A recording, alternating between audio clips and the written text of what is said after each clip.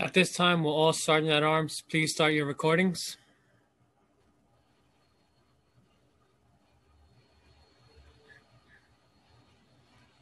Sergeant Kotowski, you may begin with your opening statement. Good morning, and welcome to today's remote New York City Council hearing of the Committee on Transportation. At this time, would everyone please turn on their video? Please place electronic devices on vibrate or silent. If you wish to submit testimony, you may do so at testimony@council.nyc.gov. That is testimony@council.nyc.gov. Thank you. We're ready to begin.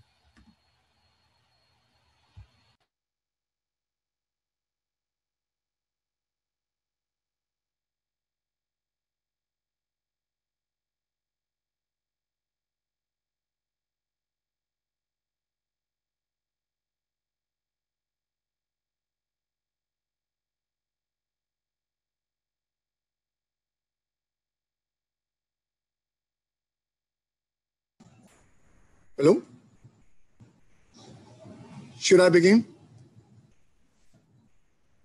Yes, sir. Go right ahead. Okay. Thank you all for joining in our hearing on DOT's Open Streets program, the response to COVID-19 and private streets legislation. First of all, I'm going to turn it over to our committee counsel to go over some procedure items. Thank you. I'm Elliot Lynn, counsel to the Transportation Committee of the New York City Council. Before we begin, I want to remind everyone that you will be on mute until you're called on to testify, when you will be unmuted by the host. Please listen for your name to be called. I will be periodically announcing who the next panelists will be. The first panelist in this hearing will be from the Department of Transportation, Commissioner Polly Trottenberg, Assistant Commissioner for Intergovernmental and Community Affairs, Rebecca Zach, and Deputy Commissioner for Transportation Planning and Management, Eric Beaton. During the hearing, if council members would like to ask a question, please use the Zoom raise hand function, and the chair or I will call on you in order. We will be limiting council member questions to 5 minutes. Please also note that for ease of this virtual hearing, we will not be allowing a second round of questioning. Thank you. Thank you. Good morning, everyone. Today, the Committee on Transportation convened the remotely hearing to hold this conversation oversight topic, how DOTs is working with the Open Streets program and how the agency responds to COVID-19. Of course, I gotta say that all I have is great experience working with the DOT commissioner, and I'm here from Dykeman between Broadway and Seaman in the Open Street. Thank you to you, thank you to Rebecca, thank you to the whole team. We make that a reality, that the business owner in this area, the pedestrian, the cyclist, they've been enjoying the benefit of Open Street in the whole block at Dykeman between Broadway and Seaman. And I think that this is the type of experience that we need to look at and see what we can learn, the good and thing that also can be improved. As the pandemic took hold in the city, our normally busy streets and roads became desert. As sheltering-in-place orders took effect and New Yorkers began to practice social distancing. This unusual situation became the perfect opportunity to implement important and creative measures to ensure that people have adequate space for exercising and enjoying the outdoors, all while social distancing. Also, today, we need to look at and see how did the agency and the city work with the MTA to improve bus services, especially the busways. How did we expand City Bike during this process? What did we learn about improving safety for Rebel and the home office industry in the city of New York? In April, the committee heard intro number 1933 introduced by Councilmember Kalina Rivera, which would have provided the city with 75 miles of temporary open street for cyclists and pedestrians to utilize during the pandemic. Shortly after the hearing, the administration announced they would be providing 100 miles of open streets throughout New York City.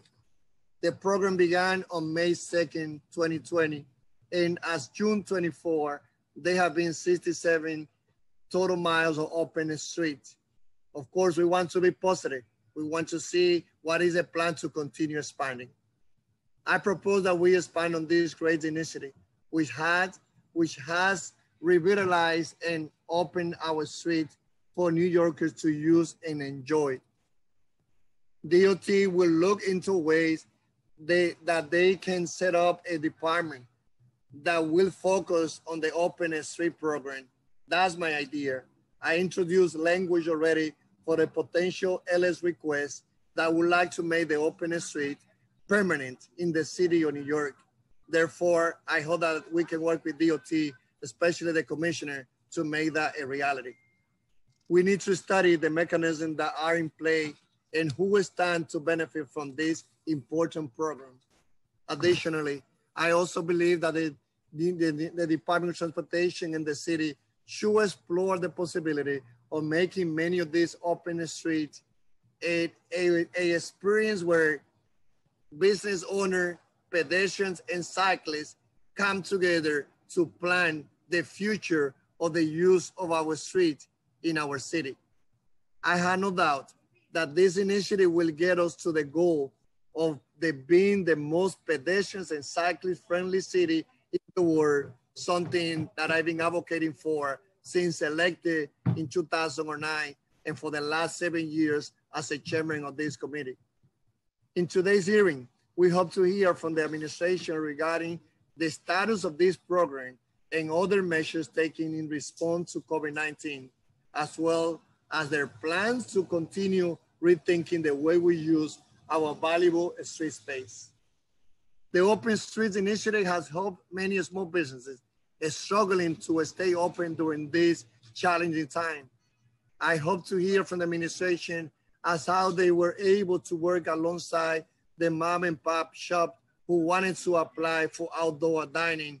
And most important, what is the mechanism that we have in play to do the assessment on how the program is working, benefiting restaurants, but also pedestrians, cyclists, and all New Yorkers. We also hope to hear from advocates and community members regarding issues with the program and ways it could be improved in the future.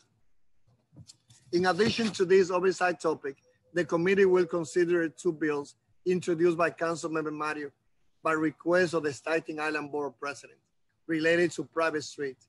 Intro number 2051 is a local law in relation to establishing permit requirements for private streets to be mapped on a Staten Island. And intro number 2052 is a local law in relation to redefining and regulating private streets on Staten Island. I will now call on Minority Leaders Mario to give an opening statement on his bills. Thank you, Chair Rodriguez, and good morning, everyone. I'm here today to speak on the 2 bills that I introduced with Borough President Otto that address longstanding issues with the construction and maintenance of private roads on Staten Island. These pieces of legislation are the culmination of a public discussion that's been going on in our borough for some time now. For many years, the process for receiving private road waivers from the New York City Board of Standard Appeals was considered pro forma. However, that has since changed. The result has been that private road requests are no longer assured. In fact, the norm seems to have become the opposite. It is now incumbent upon us in government to provide a path for private roads to be built to proper and safe standards and to see that they are added to the city map.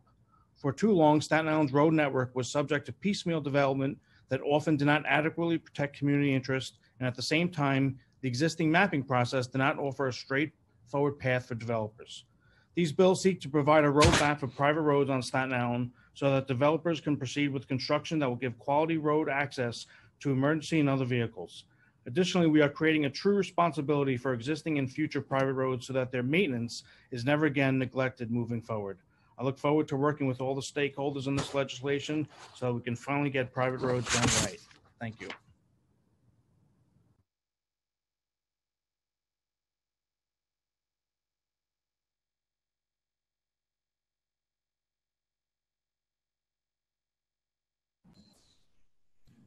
I will now have our moderator and committee counsel call on the administration to testify and to administer the oath.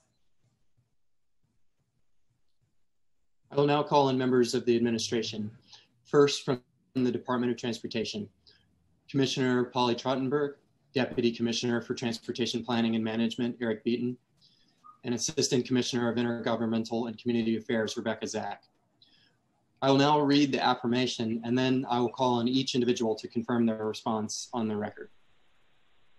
Please raise your right hand. Do you affirm to tell the truth, the whole truth, and nothing but the truth in your testimony before the committee, and to respond honestly to council member questions? Commissioner Trottenberg? I do. Deputy Commissioner Beaton? I do. Assistant Commissioner Zack? I do. Thank you. You may begin when ready. All right, ready for me to do my testimony, Mr. Chairman? Okay. Good morning, Chairman Rodriguez, members of the Transportation Committee. I'm Polly Trottenberg, Commissioner of the New York City Department of Transportation, joined here by my colleagues. Thank you for the opportunity to testify on behalf of Mayor Bill de Blasio on DOT's response to COVID-19 and the administration's Open Streets program. These last 6 months have been some of the hardest our city has ever faced. We've lost far too many family members, friends, neighbors, and colleagues to COVID-19, including fellow workers in city government and the MTA. And we've seen too many New Yorkers lose their jobs and too many beloved businesses close their doors. As we all know, communities of color have been disproportionately hurt by this public health and economic crisis. And we've all experienced a summer of racial justice and police brutality protests sparked by the murders of George Floyd, Breonna Taylor, Ahmaud Arbery, and others. At DOT, we're engaged in the urgent and critical work of ensuring our programs, projects, contracting processes, and agency culture and practices are more equitable. While this has been a focus of the de Blasio administration from the outset, the work is far from over. This summer, we worked with our employees of color on a number of new initiatives, including launching an executive-level equity and planning working group that will be tasked with evaluating the impact of DOT's programs and services on communities of color, low-income communities, women, and people with disabilities, and identifying areas where we can do better. And we're continuing our internal efforts to foster a workplace free from racial discrimination, harassment, and retaliation. Building on the work we've done already to enhance diversity, equity, and inclusion at DOT, we're launching a structured hiring guide consistent with citywide equal opportunity employment regulations with new oversight procedures for the hiring process. And this fall, we're expanding training on racial justice and implicit bias for all DOT senior managers. We're proud of this work thus far, but we know there is much more to do, both personally and professionally, to combat the structural racism that pervades our society and our city. I'll now turn to our agency's response to COVID-19. When the virus overtook the city in March, DOT worked to keep its employees safe while fulfilling the agency's critical functions. We maintained the city's transportation system, making emergency repairs to roadways, bridges, sidewalks, and traffic operations infrastructure. We continued to run the Staten Island Ferry 24/7, and as some New Yorkers took advantage of nearly empty streets to speed recklessly, we kept our speed cameras on and continued to expand the program. In fact, just last week, we announced that we activated cameras in all 750 school zones as authorized by the state and lowered speed limits on 9 of the city's most crash-prone corridors. We did all this despite tremendous operational challenges, employees falling ill, quarantining, and sadly, some losing their lives. And we certainly mourn their loss. We transitioned many staff to teleworking, redesigned all our major operations for the COVID era, and worked closely with our union partners to ensure that our workforce remains socially distanced, well-equipped, and fully.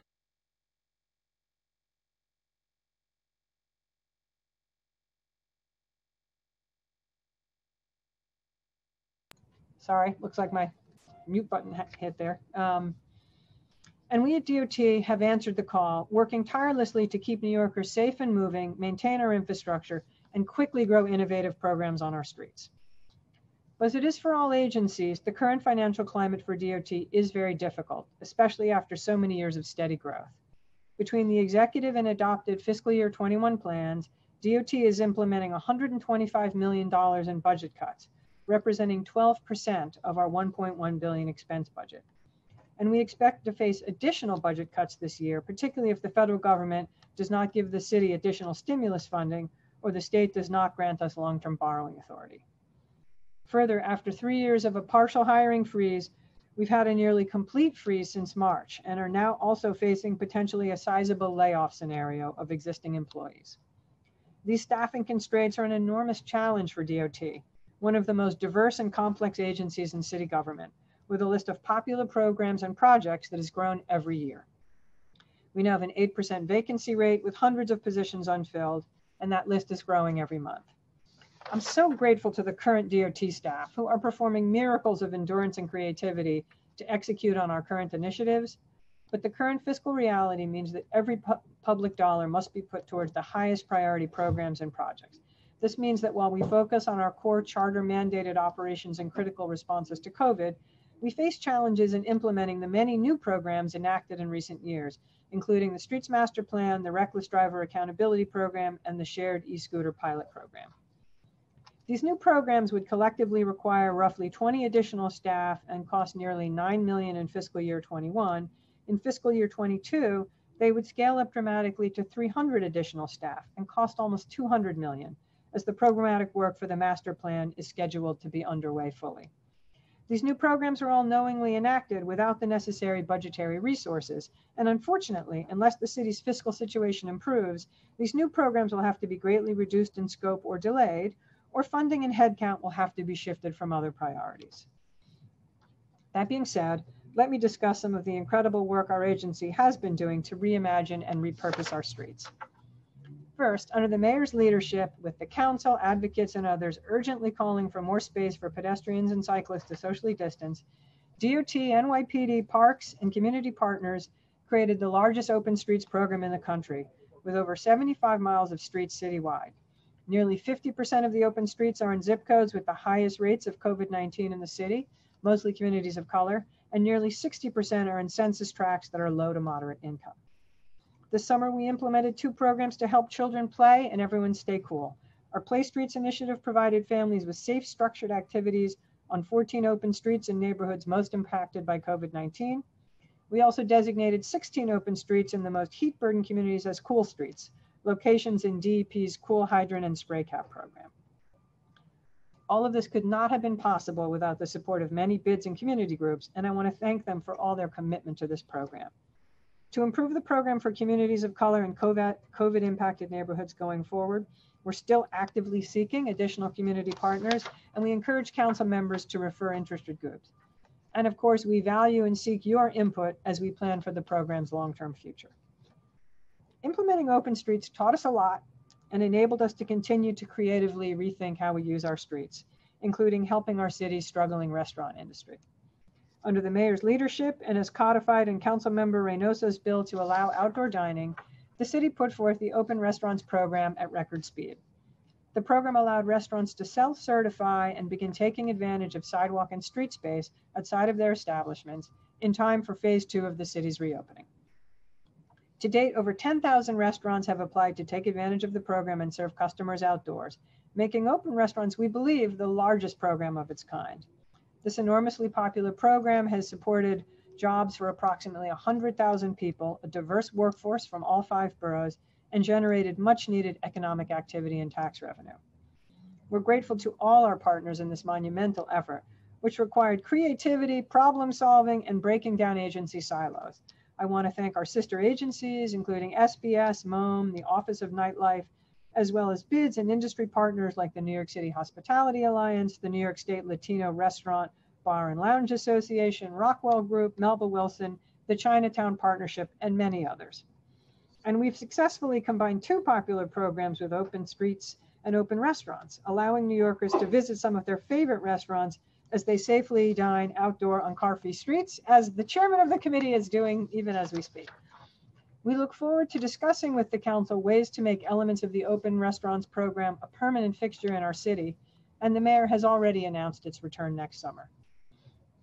And now we're once again answering the call to use our city streets to help our kids learn and exercise outdoors. Together with the Department of Education, Parks, and other agency partners, we've identified and approved outdoor learning space for almost 800 schools across the 5 boroughs, including on almost 160 streets. We've worked hard, quickly identify and assess these spaces, prioritizing schools and communities of color and those hardest hit by the pandemic. Now I'm going to turn to the agency's work to keep New Yorkers moving and keep freight flowing during the crisis as we work to help keep the city recovering. First, buses have served a critical role in transporting essential frontline workers and members of the communities hardest hit by the pandemic. In June, the mayor announced the Better Buses Restart program with 9 major busway and bus lane projects in all 5 boroughs to give New Yorkers safe, reliable, and fast public transit options as the city reopens.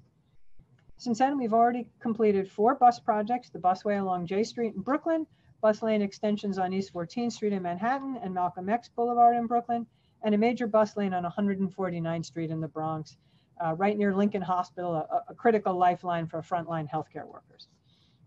In addition, DOT is currently constructing bus lanes on E.L. Grant Highway in the Bronx, Highland Boulevard and Staten Island, as well as bus improvements on Rockaway Beach Boulevard. By the end of the year, we hope to have installed more bus mileage than we've ever completed in a single year, and many focused in communities of color throughout the city. And in August, along with our partners at the MTA, we announced the expansion of the bus lane camera enforcement program with stationary cameras activated on 9 new corridors and MTA bus-mounted cameras on 3 new routes. Finally, DOT has been rolling out transit signal priority to bus corridors faster than ever before, and we've already exceeded our 2020 goal of 300 intersections. We will continue to add more TSB corridors throughout the rest of the year. Next, we've also seen a cycling boom as many New Yorkers shift trips from public transit. Since April, on average, we've seen 26% more cyclists on protected lanes and bridges throughout the city than in the same period last year. And with weekend cycling up 57%. In response to this boom and building on safety improvements and guiding principles laid out on our Green Wave plan, DOT is installing protected bicycle lanes with a focus on closing important gaps in the bike network, supporting trips made by essential workers, facilitating interborough trips, and encouraging neighborhood access to parks and open space. To date, DOT has installed 9 miles of permanent and temporary protected bike lanes during the crisis, with several more temporary lanes underway. We expect to install over 25 miles of permanent protected bike lanes this year, more than the number installed in previous years, despite being unable to work fully for the first half of our usual construction season due to the pandemic.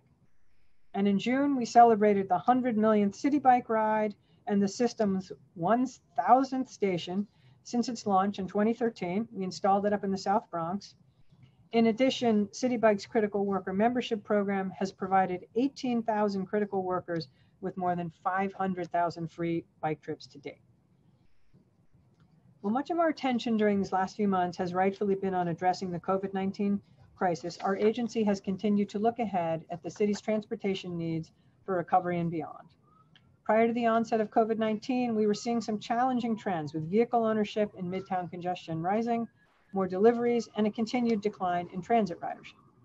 These past 6 months have shown just how critical our transportation system is in keeping the city running, helping essential workers get to their jobs, as well as accommodating increased freight activity. To help DOT and the city meet these critical needs and plan for the future, Mayor de Blasio named members of a Surface Transportation Council in May. We thank these members for their service and are proud to have partnered with them as we've led the nation in operationalizing many of their key recommendations, from open streets and open restaurants to outdoor learning and the dramatic expansion of busways and bike lanes. We know that some members of the council hope to hear more from us, and we will continue to engage with them in the coming months. And of course, our work is far from over. This fall, as the city continues to reopen and the school year begins, we're closely monitoring traffic and transit ridership trends. Our experience from previous crises, including the 1980 and 2005 transit strikes, 9/11, and Hurricane Sandy, shows the necessity of strong traffic management strategies during significant shifts to driving. Despite much lower levels of economic activity in the Manhattan Central Business District, vehicle traffic volumes into Manhattan have been steadily increasing since April and are now within 3% of pre-pandemic levels. As the mayor said, we need to be ready for every eventuality. Thus, we're evaluating potential traffic management strategies to respond to increased congestion, including HOV and license plate-based restrictions. We would not take implementing such complex strategies lightly, but as we saw following 9/11 and Hurricane Sandy, such measures can successfully counter gridlock and may once again be necessary to help the city recover. Now I will turn briefly to touch on the 2 bills before the committee today, Intros 2051 and 2052. on mapping and other requirements for new private streets in Staten Island, as well as maintenance requirements for the paving, signage, and plowing of all private streets in the borough. While we're still in the process of reviewing these bills and of course talking to Councilmember Matteo, Borough President Otto, and others, we understand that there are many concerns around the issue of private streets and look forward to discussing the legislation further. I will say that new agency reviews of private street plans, as well as inspection and enforcement of maintenance requirements, which the legislation as drafted would create, cannot be done without additional resources. And as we all know, resources are extremely tight amidst the current fiscal crisis. In conclusion, COVID-19 has transformed our city in ways that were unimaginable only 6 months ago. I'm proud of the work that the men and women of DOT have done to meet the changing needs of New Yorkers and the many demands on our streets. I look forward to continuing to work with the council to help our city recover, as we all know it will. Thank you for the opportunity to testify, and I welcome your questions.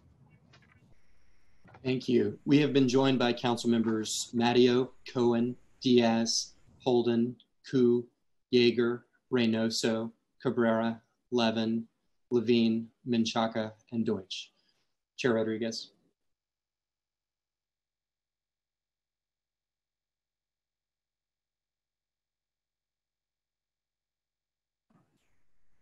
Thank you. Thank you, Ellie, and the whole staff of the lawyer and analysts of this great committee. I would like to give the opportunity first to the Councilmember Mario to ask any question on his bills, so that after we address all the private street, then we move on the other questions related to COVID-19 and open street.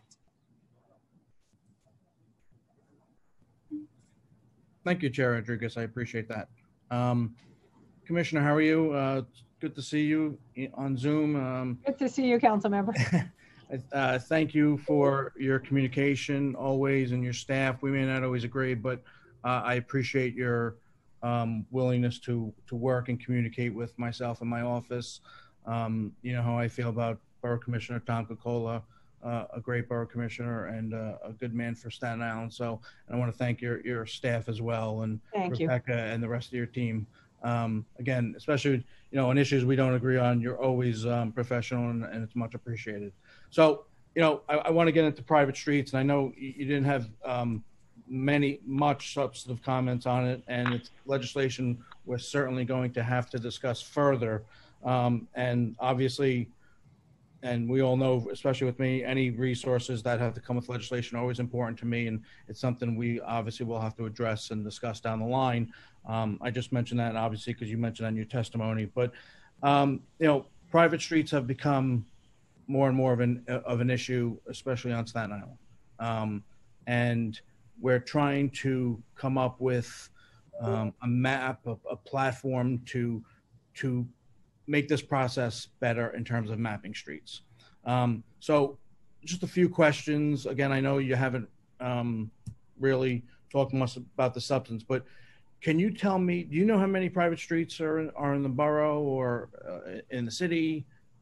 Yeah, I'm going to actually, while I'm saying, you may remember the council had required us to engage in an exercise where we actually tracked all the, you know what, I just found it. Here we go. All right, good.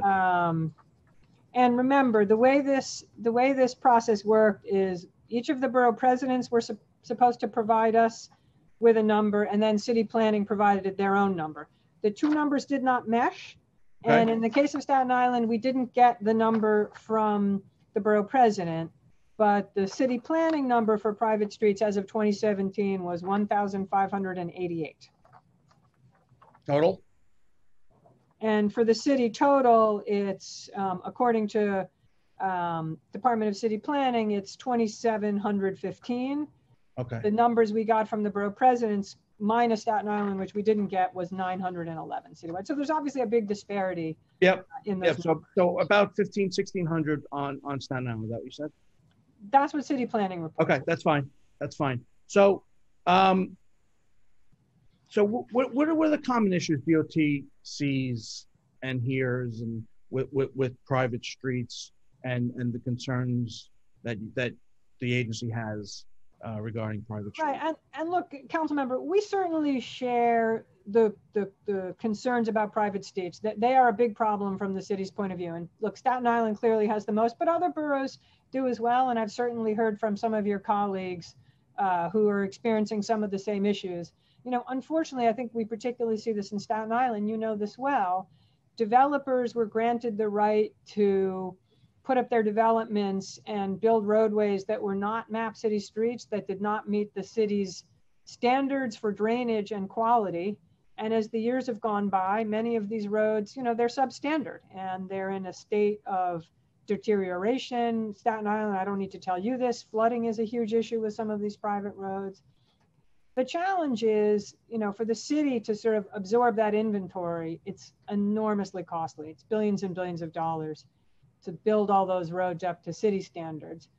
I certainly understand the frustration on Staten Island, and I think we are, you know, very committed to working with you all to see what we can potentially do. We certainly agree that it is a real problem, and most of all in your borough, but there are private streets in other boroughs too. Understood. And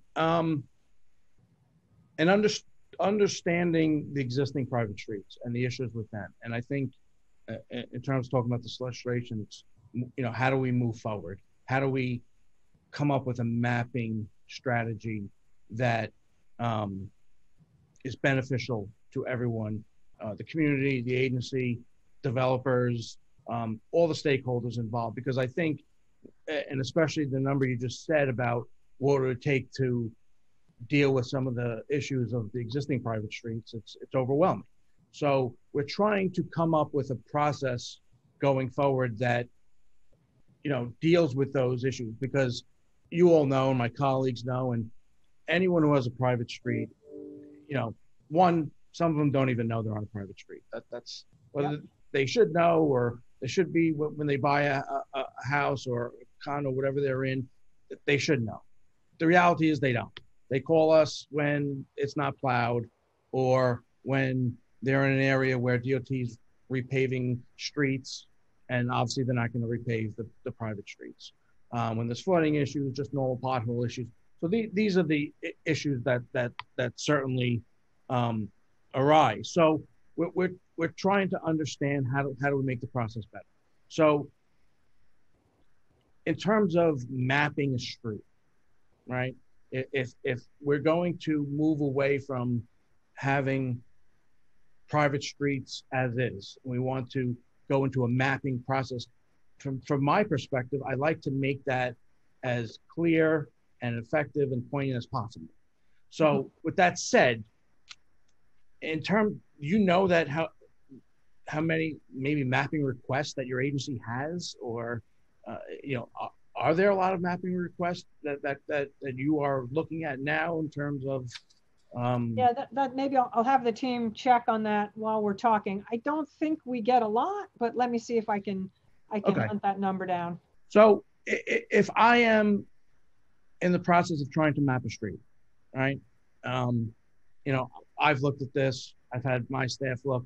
You know, you go on the city planning website, and they can give you some things on what to do normally, but it's not a clear-cut strategy, in my opinion.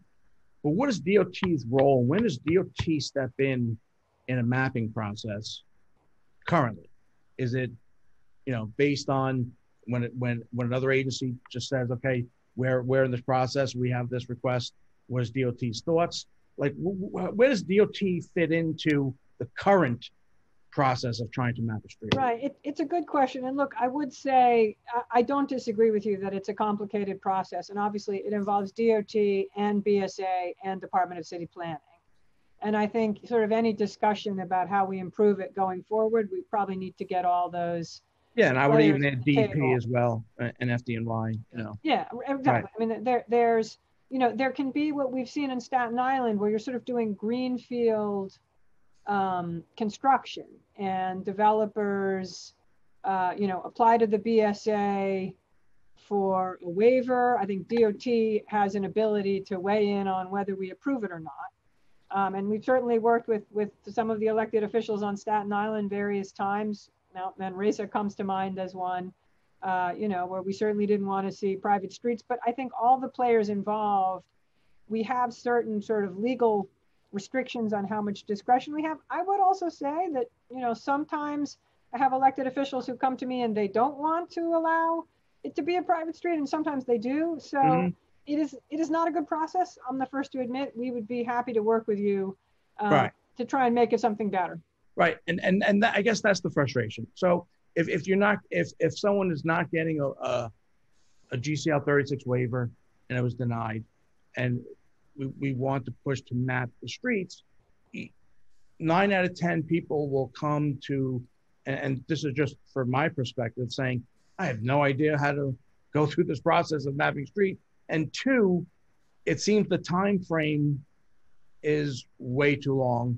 And that's a concern to me too, because if we're going to go down a road, which I think we should, in terms of mapping streets for better projects, so we don't have to deal with private street issues anymore, we have to make that process, I think, efficient.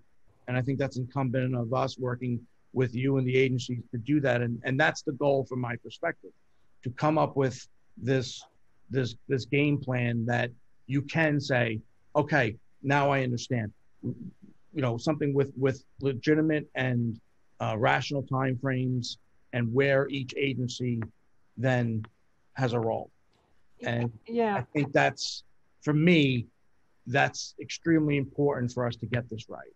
I'm happy to work with you on it. I will just say honestly that I sometimes have seen, I think this is particularly true on Staten Island, and not to say that the process can't be faster and easier, but it's expensive to build streets up to the standards that are required for a map roadway. And I think a lot of developers don't necessarily, they kind of balk at that expense. So, there's process improvements, but it does raise the cost when you build a map street that has the proper drainage, the proper quality, all the things we would look for in a city street.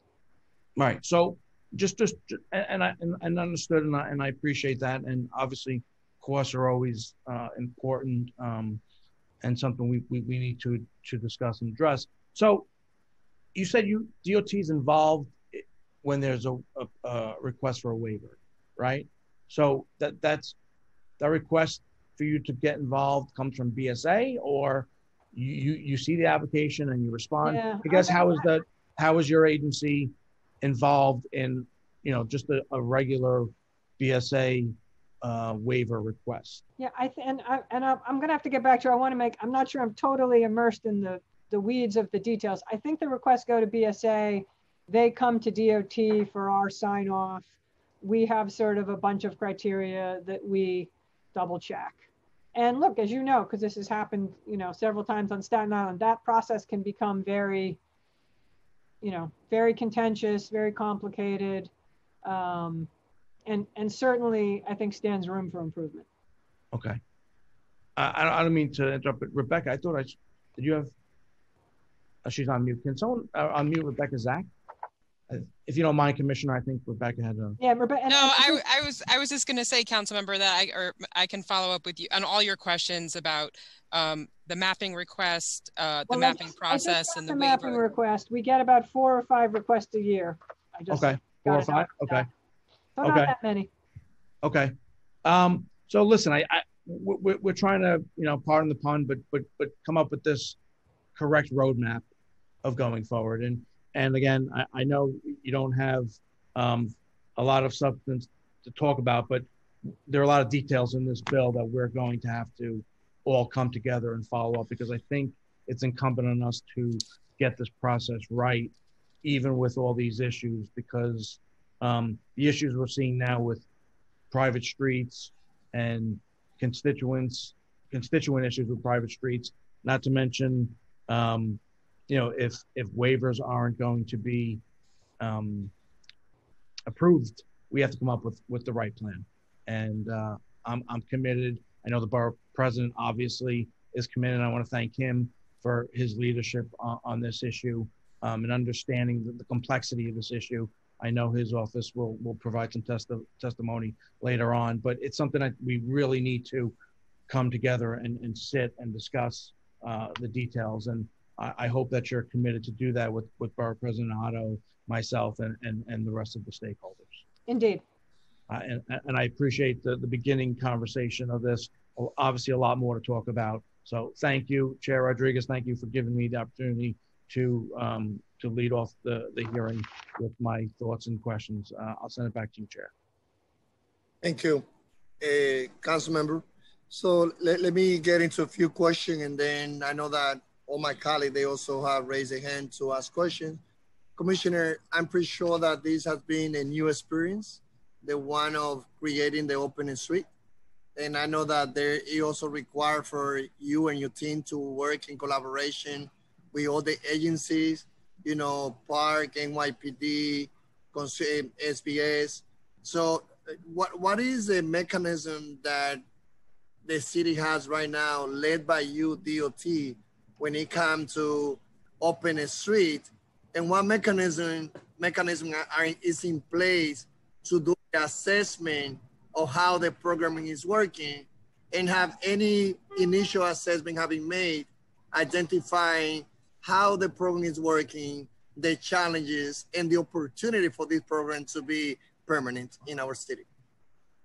I think I'll talk, Mr. Chairman, a little bit about sort of open streets, and I think you were also alluding to open restaurants. And look, no question, as I said in my testimony, both sets of programs involved a lot of agency players, as well as community groups, bids, business associations, and thank you, so many of you on the council who've shown such great leadership and partnership. I was sort of joking particularly about open restaurants because, prior to COVID, DOT was not really in the restaurant business, and now we are. And it's involved breaking down a lot of silos, and I think forming some really good relationships with sister agency on open streets. And again, we thank the council for this, and the advocates, and Speaker Johnson for really pushing the city to envision a new model. As I like to have, a much more nimble model, much less labor intensive, did not have what had traditionally been the city's approach to open streets, which was to have a lot of NYPD manning the barricades. And I think that's been a breakthrough. And look, there's certainly places where it's worked better than others, and we're going to be producing for you all, I think, sort of a list of places where we saw big success. And I guess we're measuring success by popular usage, sites are well maintained. We're hearing good feedback from the community, but obviously we'll take any input you all have on that. And some places where, frankly, we didn't see great success, where they were not well used by the community, particularly as playgrounds and summer camps opened up. I think some of the sites started to become less used. We noticed that the barricades, were sort of drifting away. So we will sort of be sharing with you all our assessment of that. But clearly it's a whole new model. It did involve PD and FDNY, but also Parks Department, DOT, and as I said, a lot of local community groups. I think going forward, we're going to be talking about how we design that program in a more permanent way. And of course, we want to work closely with you all on that design. On open restaurants, this was definitely new territory for DOT in New York City. And again, want to thank the council and Council Member Reynoso, for really working with us, I think, to go big. I don't know that I've heard of any other city that has done the amount of, roadway and sidewalk dining that we have done in such a short amount of time. And it also, produced, I think, a very fruitful partnership, again, with us, with Small Business Services, with Commissioner John L. Doris, who's, as many of you know, on the front lines of trying to help small businesses, with the Mayor's Office of Movies and Entertainment, the Office of Nightlife, the sheriff, on the sort of the enforcement and compliance side, the Sheriff's Office, NYPD. We even for a time had Department of Buildings pitching in to help us. So, another area where the whole city family came together. Gotten a tremendously good response. Nice to see you sitting out at a restaurant. And, the mayor has already announced, we're extending potentially the program even further into this year and starting it up again next year.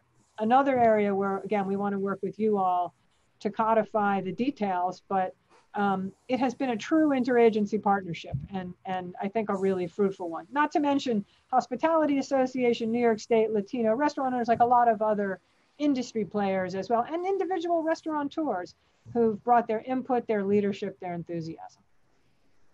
Thank you.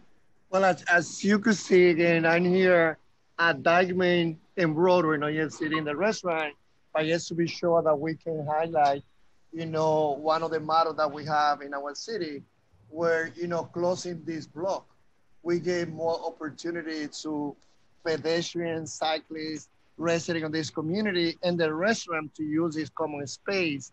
And I think that, and I appreciate again, as I have said, I know that it's more easy to go after things that we disagree, or go after, in this particular time, the administration that has a lot of challenges, instead of comparing where we were before and other advancement that we have been able to make. So I'm all about focusing about things that we can accomplish, especially in the last couple of months that we have ahead of us in this administration, because we don't know what type of mentality whoever will come to office in January 22, they will have about making the city more pedestrian and cyclist friendly. So what is your goal when it came to, and of course, and as you know, I know about, and I appreciate, how you think, Rebecca, and the rest of you guys are working to be sure also that the institutions that are here in Dykeman, they can get information to see how can they start applying to turn this area as a permanent plaza. But more than it's a local model, is the city's DOT now looking to expand, the opportunity to create more plaza, as a way to have a better use of our streets. And look, I just, because you're sitting there on Dykeman, and obviously I've gotten to know the restaurateurs on that particular block. And again, I just want to thank, I think one thing that, particularly those of us in the transportation business didn't know what we were getting into in some ways, and to see the energy and the creativity of the restaurant community in New York City, and just the beautiful spaces they've created. And look, we would concede, early on in the program, there were some bumps as we got things set up and made sure it was safe. But I think in recent weeks, we have seen just beautiful outdoor setting, and the ability to do it on closed streets in particular has proved so popular. I'm glad you're doing it on Dykeman. Right near where I live in Brooklyn on Vanderbilt Avenue, it's become a beautiful place where people not only eat in the restaurants, but just come out and have picnics. It has really transformed the public space. And of course, Mr. Chairman, and the mayor has, I think, been very enthusiastic and hands-on on this program, and is really pushing us not only to find ways to expand it, but to make sure, as you mentioned, that next year we have a permanent structure in place. We will be working very closely with you and the council on this, as well as, again, I think all our sister agencies, civic groups, bids, and private sector partners who we could not have done all this without them. Commissioner, what about, as you know, that when we look at sidewalk, one of the things that I know that I also have a conversation with your team, and I'm hoping, again, I know that there is a bill that I don't want to, ask you right now, do you support it, yes or no? Because, that bill is not part of this. But one of the things that I want to do is to be sure that everything to sidewalk is led by DOT. Because right now, when some questions are related to sidewalk, sometimes it's Department of Buildings, sometimes it involves the Department of Sanitation, involves the Department of Consumer Affairs. But one of the things that I can tell you that is happening in underserved community is also that the issue of sidewalk, especially related to so many garbage can full and no one going there to pick it up, especially in the low income community. It's like an everyday experience. Is DOT working by any chance in coordination with the Department of Sanitation to be sure that what is happening in lower community, because I'm pretty sure that doesn't happen in the Upper East Side and the Upper West Side. The issue of so many garbage cans full for days in our street is an issue that should not be a concern only of the Department of Sanitation, but also the Department of Transportation, because of the role that the agency have when it comes to be sure that sidewalks are clean, that sidewalks are,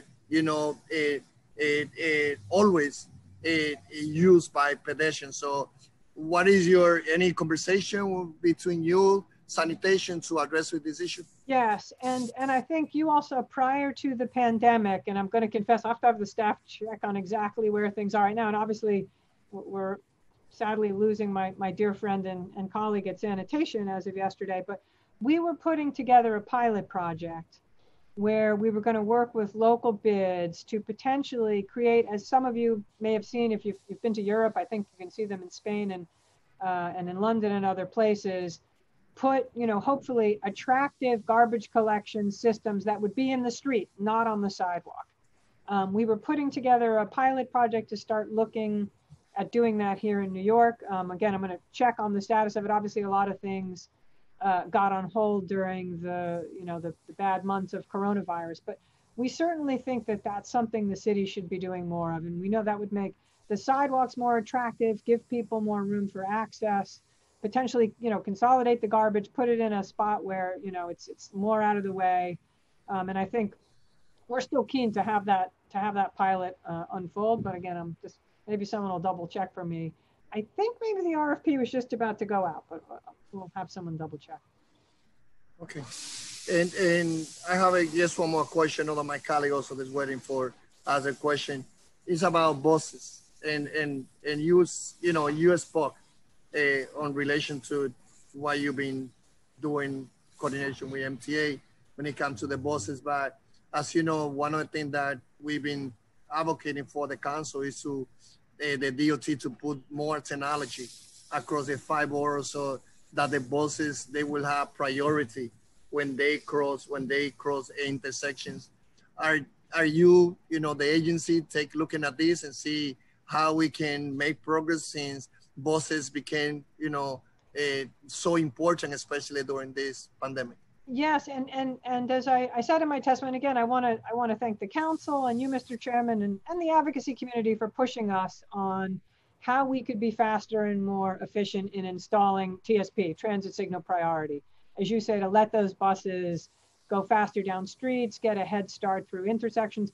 I'll admit we had a process that because we were doing very careful engineering, that was taking too long and we weren't sort of having the output we needed. This year, even despite the pandemic, we've done transit signal priority at 300 locations, which was actually more than we thought we would get to this year, and we're going to continue. So I think we've probably picked up that pace almost tenfold. And, again, while not sacrificing the good engineering and making sure that we're installing the technology, in intersections in parts of the city where we know it can do the most good. And I'm sorry on this. What is DOT? How is DOT looking at the issue related to? And I just went back to open street, especially with a restaurant, with the restaurant, with the whole things about being sure that as restaurant they use sidewalk and space in the street. What about the safety of pedestrians? Since few crashes have happened in the last couple of weeks. How is the agency assuring that the business owner, also the restaurant owner, that they also put the necessary measure in place in order to protect those who sit in their business? Yeah, it's a good question. And again, I think part of early on when we started the program and at the behest of the council and certainly at the mayor's direction, we created a self-certification process that I think was among the quickest I've ever heard of. I think one of the downsides and something we learned along the way is I think for a lot of restaurants, they really didn't understand the guidance about how to create a safe setup in the street and what you needed to do to make it sturdy. And so admittedly, we sort of had to go back and retool and make sure. We have now done, I think it's 14,000 inspections and visits to restaurants. We've done an online tutorial. We're doing all kinds of hands-on coaching, helping restaurants know, and we've done it in multiple languages, helping restaurants know how to build and design a safe setup in the street. And I have to say, I think, certainly we've seen some incidents, luckily nothing serious, but I've seen, as I've walked the streets and talked to restaurateurs over the past couple of months, a big evolution in how much restaurants have improved their setups and made them safer. I would say to you council members, if you see places, and we do need, this is such a big program, it's hard for us to manage it without you all being our eyes and ears. If you see in your districts, places where you have concerns, where you think restaurants are not doing a good job, they need a tutorial, they need us to come out and help them, please come to our borough commissioner's offices, tell us, and we will be there, again, not to fine them, not to punish them, but to have our experts come and help them explain in whatever language we need to explain, how to build a safe setup, what kind of materials to use, etc. We very much want to work closely with restaurants.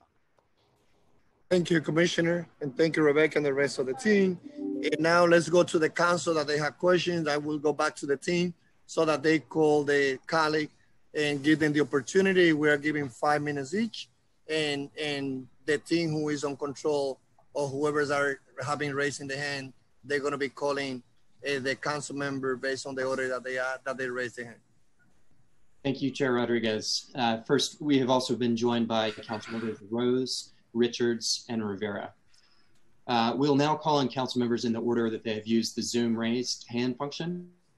Council members, as the chair noted, please keep your questions to 5 minutes. The Sergeant at Arms will keep a timer and will let you know when your time is up. Council Member Cabrera will be first. His hand was raised previously before being lowered by staff. Council Member Cabrera will be followed by Council Members Reynoso and Koo. Council Member Cabrera.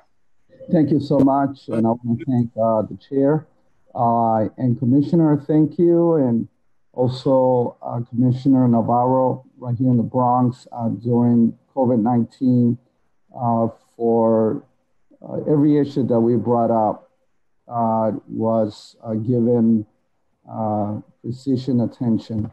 So I want to thank you for that and for your leadership. I wanted to ask you about a couple of things. You cover quite a bit in your opening statement, but I wanted to ask you 3 quick questions. Number one was in regards to how we're doing with the micromobility scooters, October 15, RFP. I know it's supposed to come out, so we're looking about a month from now. Second question I had was in regards to just a follow-up regarding restaurants that the chair mentioned, very concerned about our restaurants. And if you're having any conversation, I would love to know if you're having direct conversations with the governor's office. I think we need to finally allow people to go inside in the restaurants.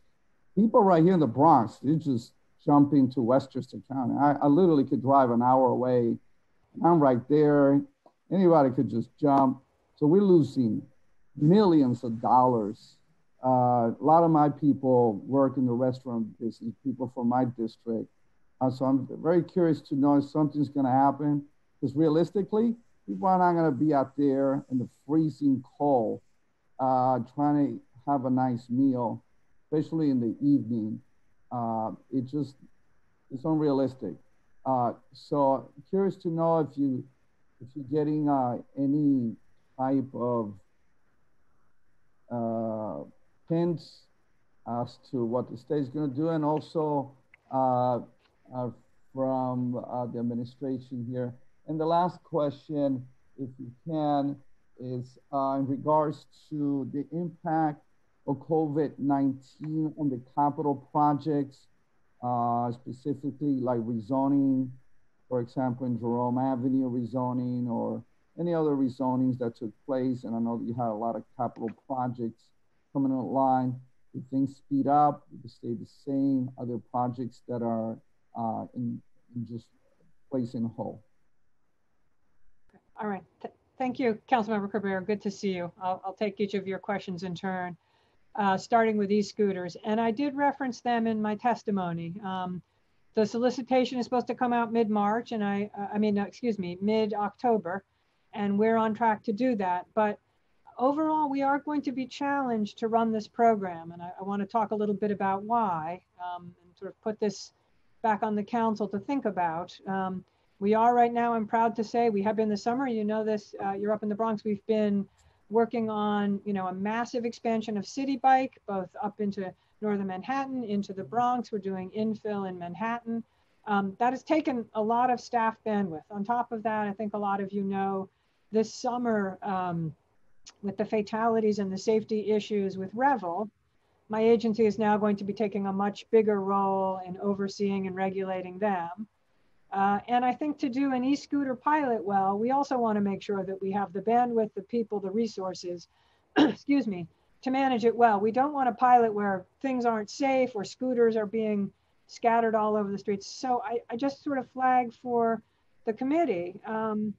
In the current budget crisis that we're in, we really have a challenge here. I don't really have the personnel, I think, to do all these programs as well as I would like to. We're not going to resolve that today, but I just want to flag for you all.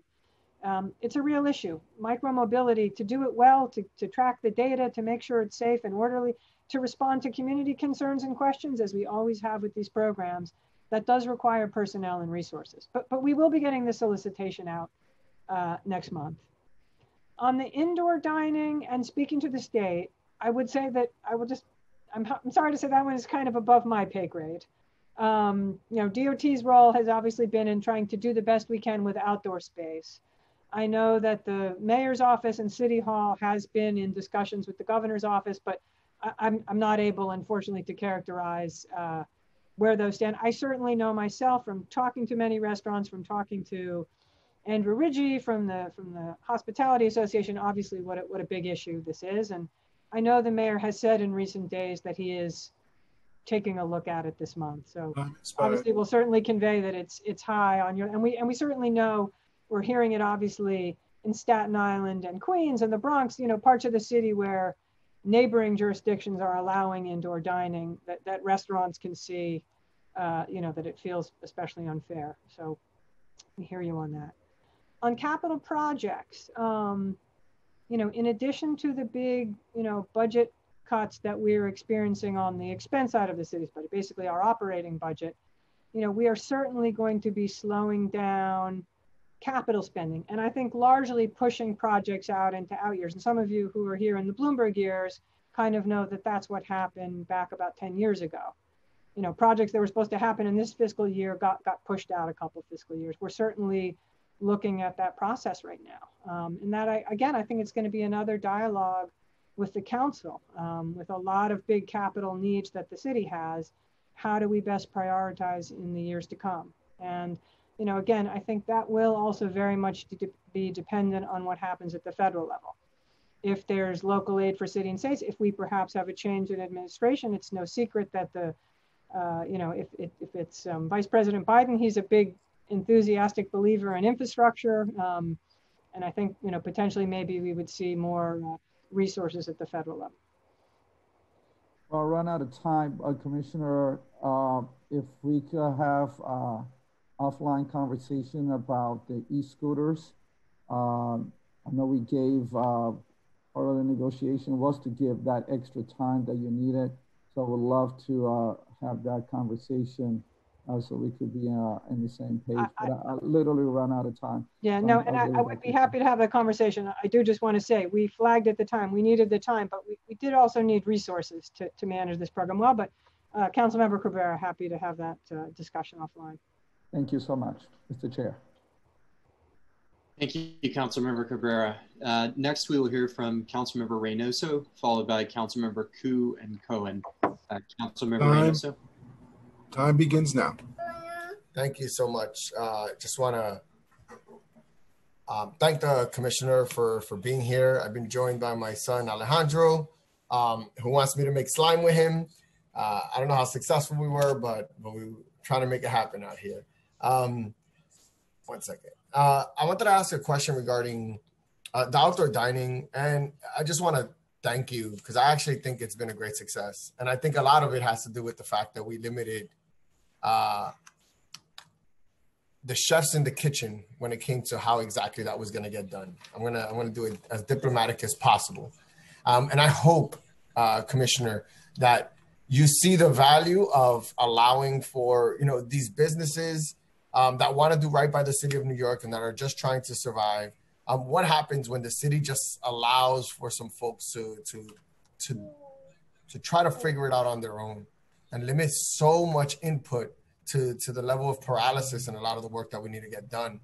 I want to move out of that type of work, not only in the restaurants area, but everywhere else, like bike lanes, where we know they are increase safety and allow for more safety. They build infrastructure, encourages more bike ridership, everything that you already know, Commissioner. If you were to have the same type of, I guess, standards or process for that you do at restaurants, then we would be a different city already. So I just want to give you that. And you did it against all politics. There were a lot of members that were very concerned about the lack of input from, let's say, community boards related to the open dining. And I would argue that there's not one council member that's going to get up and say that that was a problem. They are now happy, and it's been successful with little, tinkering in the edges. We were able to make that a very successful program because of your work, but also because we just kind of let data and experts take that on. So I just want to let you know that I thank you for that and hope that you use that model more often. City Bike. A lot of members they saw one case where we had a long-standing restaurant that needed a movement of a City Bike dock to be able to use outdoor dining. And look, we're New Yorkers. We want everybody to succeed, and we want to figure out ways that we can make that happen in a meaningful way. But I want to treat the City Bike docks the way we treat bus stops, right? We have to note that City Bike is transportation infrastructure, meaningful transportation infrastructure that moves a lot of us around when we need it. And if we're just going to start moving these docks at the behest of businesses or individual people, then I think it's going to be a problem, because we're going to be moving a lot of these stations. People are going to start forgetting where they were or having to move their work around. But ultimately, is it public transportation or is it not? And we got to finally be very clear with the general public about what City Bike is. So I want to be very clear that I think that we should have a process when it comes to moving docks that's tougher, I guess, or that we think about it as permanent infrastructure. And then the open streets. First, Berry Street should be busway both ways, no cars, just buses, express buses, whatever the BQX wanted to do in bus format. I think it's the way we need to make that happen. And I really think that I just want you to know I endorse it. And I only got 1 more minute. I'm making a lot of comments and suggestions that you already know because we talk so much. And then also, yes, the movement of the bike racks concern me, because it means that you're not moving other bike racks into communities, right? Because those trucks are now having to pick them up, move them to another location, when those trucks will be bringing in new docks and putting them in the Bronx and expanding them out in Brooklyn or in Queens. So I just want to make sure that we use our resources wisely and that we don't succumb to anecdotes and public pressure that's not related to data. And outside of that, moving temporary bus stops on Nostrand Ave is still something I really want to talk to you about. But I think we fixed the one on Nostrand Avenue. No, I think you fixed one on Fulton, but it's okay. We'll catch up. But I do want to say, I thought Claudette said we fixed Nostrand as well. I thought so too. I'll follow up with her. Yeah, that's what she told me last time you reached out to me on it, and she was going to call you. But sorry, I can take all your questions in order. No, it's okay. As of now, I got a call back from the businesses, and they said that there wasn't any movement. Oh, okay. Well, that's not what I heard. All right, we'll check on that, council member. But for me, it's mostly to let you know that I'm really grateful of the work that you've done. I always think we can do more because I think we're a great city, and we talk about exceptionalism. That's what I think about, is doing more. But I don't want to take away from the fact that we've expanded the restaurant work, that we've done the streets, the closed street, the open streets. And I think we should do more of that. Maintenance of that is what I really want to talk about. My community is putting up their own barricades, fixing barricades that are being hit by cars, barricades that are being moved by cars. And I just think if we had a more sustainable system, that the open, safe streets would be something that my residents would like even more. But outside of that, thank you very much. And I'm sorry that I took so much time, but I really appreciate it. And I saw Deputy Commissioner Beaton with his child as well. Beautiful. It's nice to see family on these Zoom chats. These are parts of our lives that we would never be able to see. And it really humanizes the work that we do. I love you all dearly, and peace. All right. Well, thank you, council member. And it is certainly nice to see Alejandro. I seem to remember town hall, I think, in which you proudly announced you were going to be a father. And look at you now, what a beautiful boy. It is, I agree with you, it is fun to actually get a glimpse of people's children and their cats and their dogs and their spouses. And we do see a little side of each other that we didn't know before the pandemic. Let me sort of take... and Commissioner, I'm about to have a second baby, so just a heads up. Oh, well, not me. My wife is about to have a second baby. So I'm 6 months. So there you go. It's strange. During COVID, we've had a bit of a baby boom at New York City DOT. Oh, okay. Babies born. And we've had in our time in our office 3 sets of twins. So we're a twin factory here, just in case anyone wants to come work here who wants twins. Or not. Just to talk a little bit about what you said. And first of all, obviously, I want to start on open restaurants by thanking you for your leadership. You have been a terrific partner. You were on this issue from day one. And, you know, it was terrific to work with you on the council, and the codifying the program and getting the unanimous support of your colleagues, I think really made a big difference. And, you know, I hear what you're saying. We, you know, for open restaurants, we sort of threw out all the traditional city processes, and you're correct that it was a big leap of faith. And some of your colleagues and many people out in the city were worried about, we're not letting community board sign off, and, you know, we're not having architectural drawings and all the things we traditionally, look, we're still working through it. You heard Councilmember, you know, Rodriguez has, are we sure it's safe? I mean, you know, this has been a real work in progress. The old cliche that we're building the airplane as we fly it has definitely been true. And I understand, I think I'm hearing it from all quarters. Why can't we do more of that with bike lanes and bus lanes? Why can't we throw out some of our traditional procedures? I'll sort of put it back a little bit on the council. A lot of what we do with those projects requires, working with community boards and notification processes. We have to do that, for example, for bike infrastructure. We have to give community boards a 45-day notification. That's a council mandate. So, I mean, I think we've learned a lot this summer about kind of changing the rules. And, you know, I hear you. I think we would like to explore doing more of that on some of these other types of projects. I think open restaurants in particular has really, you know, to take a program, you know, from sort of 0 to 10,000 restaurants in the span really of just a couple months. I think it's certainly, from where my agency sits, it's pretty unprecedented. And again, thank you, you know, for your leadership and vision on it. I want to touch for a sec on the issue of the moving of the city bike docks. And you are right, we did move it in the case of one restaurant. It's a restaurant which I think, it is no secret that the mayor, he's a lover of things that are, you know, very historic. And that was a 100-year-old restaurant. We have generally not done that, though. It has not been our practice to move city bike docks. I'll not say that we never do it, but I think we do very much adhere to what you're saying. It's only in very rare exceptions. And by the way, that can make many of your colleagues very unhappy. So, you know, we've often been pretty strict about that, and we intend to continue to be. But this is New York City, and I've learned now through 7 years of experience, there are, you know, occasionally exceptions to the rule. But in the case of moving city bike docks, as you say, as we're trying to expand further out into Manhattan, into the Bronx, into Brooklyn and Queens, and add more docks into Manhattan so that folks from the outer boroughs will have a place to park their bikes when they get into the center city. We're not in the business of doing too much moving of docks.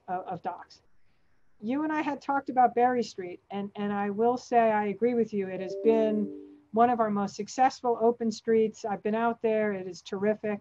And you certainly raise, I think, the question that we've grappled with this summer, which is sort of the sustainability of maintenance. And that is a real challenge. Early on, again, I think a credit to the council and the speaker and the advocates for pushing the city to change our model, for it no longer being a sort of NYPD heavy model. And that freed us up in ways that, you know, I will agree, we're overdue. We couldn't have done 75 miles of open streets if we'd had to have NYPD manning every barricade. But, you know, that has meant we're sort of trying to grapple with a new model. If we don't have city officials standing there all day long, we do require some degree of community engagement and involvement. And believe me, we totally recognize social capital and the ability to do that is not evenly distributed around the city, and lower income communities, you know, and communities of color, that can often be harder to do. So, you know, we need to work with you all. We need to find a model, but I think we're all in agreement. The days of sort of having NYPD stand at every barricade, we're not going to do that anymore. They don't have the bandwidth and the people power, and neither do we. And so, you know, working with community groups and you all, that's going to be the model going forward. And there may be places where, you know, again, where there isn't that community resource, we're going to have to work together to figure out how to keep, you know, that system well maintained. But, you know, particularly again, in a time of a real fiscal crisis, that's not an easy equation. As I said in my testimony, I'm already down 8% in terms of my vacancy rate in my agency. You know, if we don't get state borrowing authority, that could look a lot worse. You know, we don't have the same resources of people, I think, in the next couple of years as we've had in the past. But I guess I'll close by saying we recognize we need to find solutions. And we certainly, I know from the mayor on down, everybody wants to continue with open streets and open restaurants to make them safe, to make them accessible, and to make sure that they are in every neighborhood of the city, you know, regardless of how much resources that neighborhood has.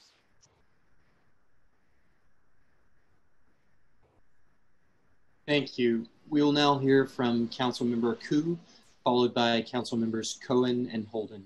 Councilmember Koo. Time begins now. Thank you. Commissioner Trottenberg, how are you? I'm well, Council Member. How are you? Yeah, I want to thank you for you and your all your staff for doing a very good job in leading the city in transportation issues. You know, transportation is one of the most important issues in any city. It's like our circulation in our body. So if you don't manage well, you have a stroke or you have a heart attack. You know? So I have two issues, two questions. One is the busway, which we talked about before, so I'm not going to talk about it more here, but you know, New York City is a big city. One size doesn't fit all. Busway in other parks might work well, but it won't work in downtown fashion because we are different. We have so many supermarkets, doctor's office, you know, beauty salons, massage parlors, all these special schools for coaching, swimming, for tennis, for learning, SAT. All these things are family things. They all come. Families come on one day to do all those things together, to shopping, to have a massage. So they spend a lot of time in Flushing, and they all come by car. You know, they spend half a day to a whole day here. That's why these people create a lot of vitality for the local business. So that's my concern. So busway is very important. We don't want it, at least not for now. During the pandemic, people is so uncertain about the future. They don't have money to pay rent.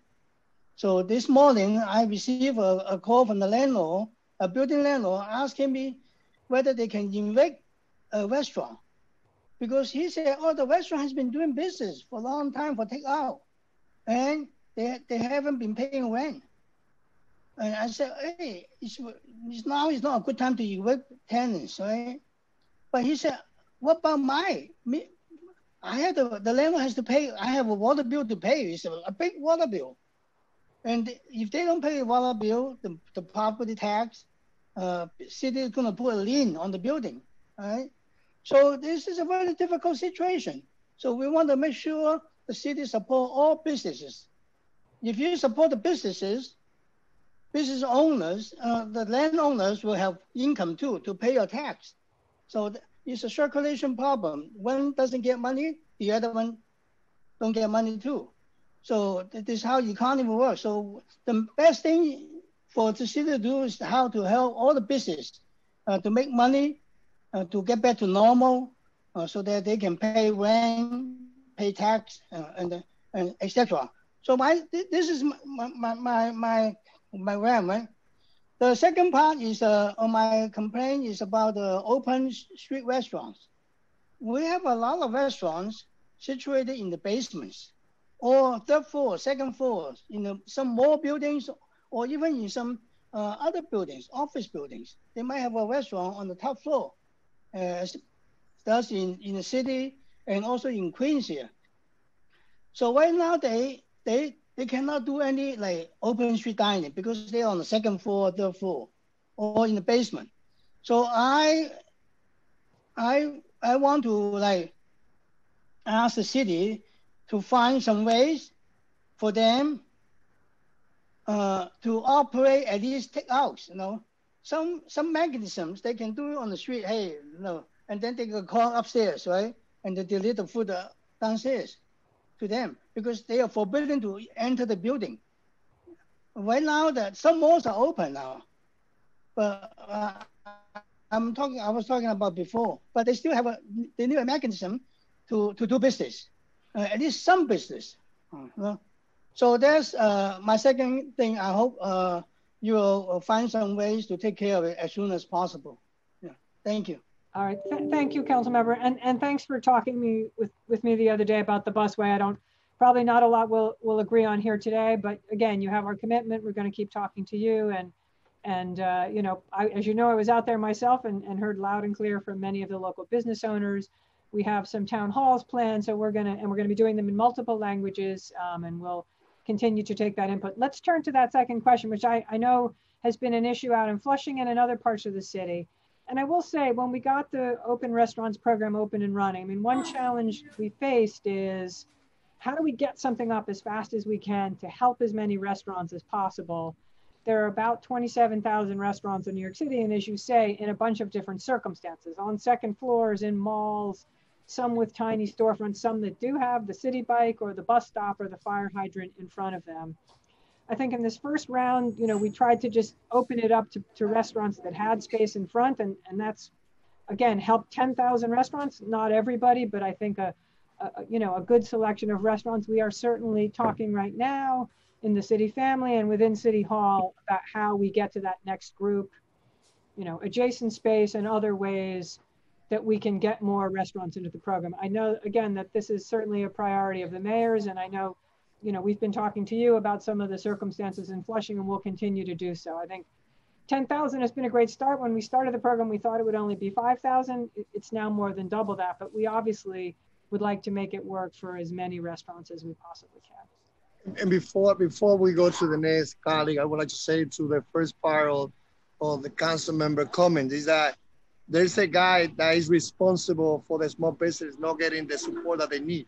And that guy is sitting there in Pennsylvania Avenue.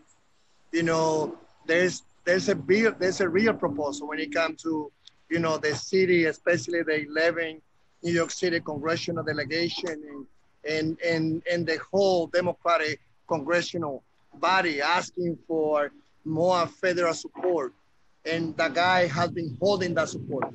So I think that we have to be clear that a lot is in the state when it comes to the future, not only of Washington, D.C., but also the future of the state and the city of New York, especially for the small business to get more financial support. And also, as you say, the property owner also to be able to get some support too to deal with the debt that they have. And when it comes to the opening restaurant, I agree with the colleague. Even though we're focusing on open street, that's the merit of this, you know, the focus of this hearing today. But no doubt that we want for the city to continue opening more, not only opening restaurant at the capacity that keep the social distance and protect the safety of those who the consumer, but also opening the indoor pool, opening other areas that are so important for our city. But I think that today we are focusing on, you know, what we have, which is the opening a street, the buses, the city bike, and all the infrastructure related to the transportation and how we've been doing so far when it comes to the agency responsibility when it comes to the COVID-19.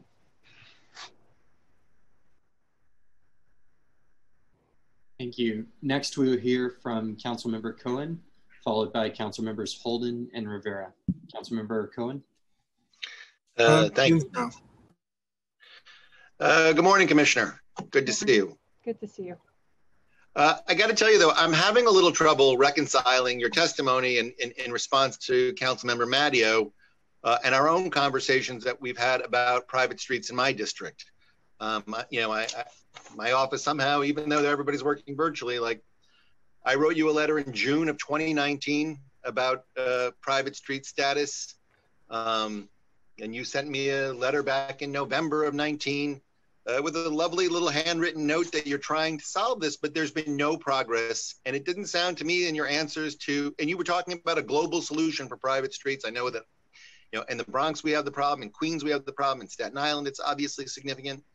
I didn't hear anything that we actually made any progress. Like I thought there was a plan coming out for how we were going to deal with these private streets. I have streets that were, you know, that are very, very old, that there may have been community associations set up at some point to maintain them.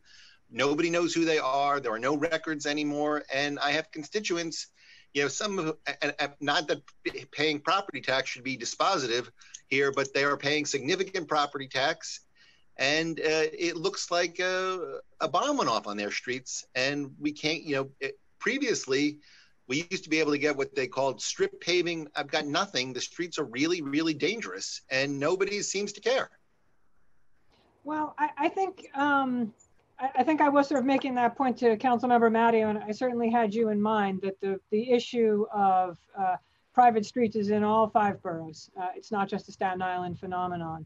And I think what we had talked about, and I'll admit, I think the city sort of never came to a conclusion about it, is, you know, do we potentially, for example, create a program that we're sort of talking about 2 separate problems. One is the sort of these legacy streets and how we can maintain them and perhaps get them up to standards. And then I think what Council Matteo is also talking about, which is going forward, how do we make sure perhaps that we don't add to the inventory, that we, at least we don't make the hole any deeper, and that we don't add a lot more private streets to the city's inventory, knowing, as you pointed out, that as the years go by and the mists of time, whoever owned these streets, whichever developer, you know, built a crappy street has pocketed their profits and left the scene. I think what we had talked about, and again, I think this is, you know, something for the council to grapple with. You know, as you and I discussed, it's a lot of money to fix all these streets. You know, one could potentially envision a program where you would evaluate them all. You would sort of pick the ones that are in the worst condition, you know, perhaps in the lowest income neighborhoods, you know, and create some kind of a pool to start repairing them. I'll admit, I think we talked about that idea and it didn't come to fruition. You know, we do, and happy to, you know, in the streets you're talking about, there are cases where we can do, you know, some minor repairs, but one of the challenges we have, just because we're talking agency budgeting right now, is if it's not a mapped street, I can't use city capital funds to do the work. I have to use my expense funds, my operating funds. As I said in my testimony, I've already seen my operating funds cut by 12%, $125 million, and more cuts to come. So just a problem which was already a sort of a challenge for us financially is even a more severe challenge now. But look, I think, you know, from you and your colleague, you know, there's no doubt that the city has not come up with a good solution for these streets. I think in part because it is just an enormous expense to do so. I mean, is your testimony that's, you know, as time winds down, my time is winding down maybe sooner than others, but this is a problem we're going to kick down the road to the next administration? I mean, again, I sort of put it back to you all. I mean, is this a problem we want to, you know, in this sort of time of fiscal challenge, dedicate some resources to? I mean, I think in the past, we haven't done that, but, you know, that's, I think, a sort of a budgetary discussion, you know, for all parties to have. I think there's no question, obviously, if we can get borrowing authority up in Albany or, you know, some kind of federal relief that will make some of these, you know, some of these fiscal challenges a little easier. I don't think we can, you know, we know the answer of how that's going to turn out at the moment. I suspect that there are scenarios if we acquired title to these streets, then they could be capital eligible. We can't acquire title until the streets are improved up to our standards. That's the by law. Yeah, you have to, yes. I mean, that's the city doesn't take them into our inventory until they've achieved our standards. I mean, the situation is a mess and it's dangerous. People don't have, you know, it's in terms of emergency vehicles. I can't tell you how frustrated I am that this is, you know, that we just have not made any progress going forward, you know, with a plan to go forward on this. Chair, if you'll indulge me for just one more second, I just wanted to say on street dining, I am impressed about how well, I will concede, I was one of the people concerned about having community involvement in the rollout of this program, to Councilmember Reynoso's point, and it's true that by and large, I think it has been incredibly successful. I will say, and I think it's been addressed, the one challenge I've gotten is actually from restaurant owners about compliance with conflicting regulations, and inspections where, in the morning, the fire department would come, in the afternoon, DOT would come, and there would be conflicting, rules about how to be in compliance. And that was really a challenge. And sometimes they were getting fined. But it's my understanding, I think that there's been some relief on that front. Well, let me respond to that. And just to be clear, the city has not fined, DOT has not fined any restaurants for roadway setups. I will concede your point, council member, and I certainly apologize for it. Again, as we were flying the plane, as we were building it, I think, as I said in response to a question, one thing perhaps we weren't prepared for is when restaurants went out into the streets, a lot of them clearly did not understand our guidance about how to set up safely. And I'll admit, we mobilized very quickly. We brought in sister agencies to help us. I'm appreciative, FDNY and Department of Buildings and DEP to do the inspections. I know there were probably a period of a few weeks where restaurants were hearing from a lot of city officials, and I apologize for that. The goal was to try and get everything as safe as possible. And I'm happy to say the overwhelming majority of restaurants, I'd say within those few weeks, got good setups that are safe. And I think the program has been pretty smooth since then. Now, I will admit there's also state inspectors coming. That side of the house we don't control, but the State Liquor Authority, it's no secret, has been out. I can't speak to their efforts, but on the city side, I think, with the scramble to get the program up and running, there were definitely some growing pains, and we apologize for that. But I think now, I'd probably say at least for the past month and a half, things have been running pretty smoothly. And, again, if you have restaurants who feel like they have questions, concerns, they're getting inspectors coming, please, you can always obviously come to us, come to the Borough Commissioner's offices, and we will troubleshoot. And I will just say to your point, I know you were a bit of a skeptic about whether we would sort of just do this without the community boards, and thank you for acknowledging it's worked well. And I want to say we have, even though we have not done a formal community board process, we have, of course, been in communication with community boards, with you council members, with civic groups. I mean, we have certainly tried, even absent that formal process, to work as closely as we can with all of you. And we do appreciate, in a lot of cases, you all have been great leaders and helped troubleshoot and mediate. So I think even without that formal process, it's been a good partnership.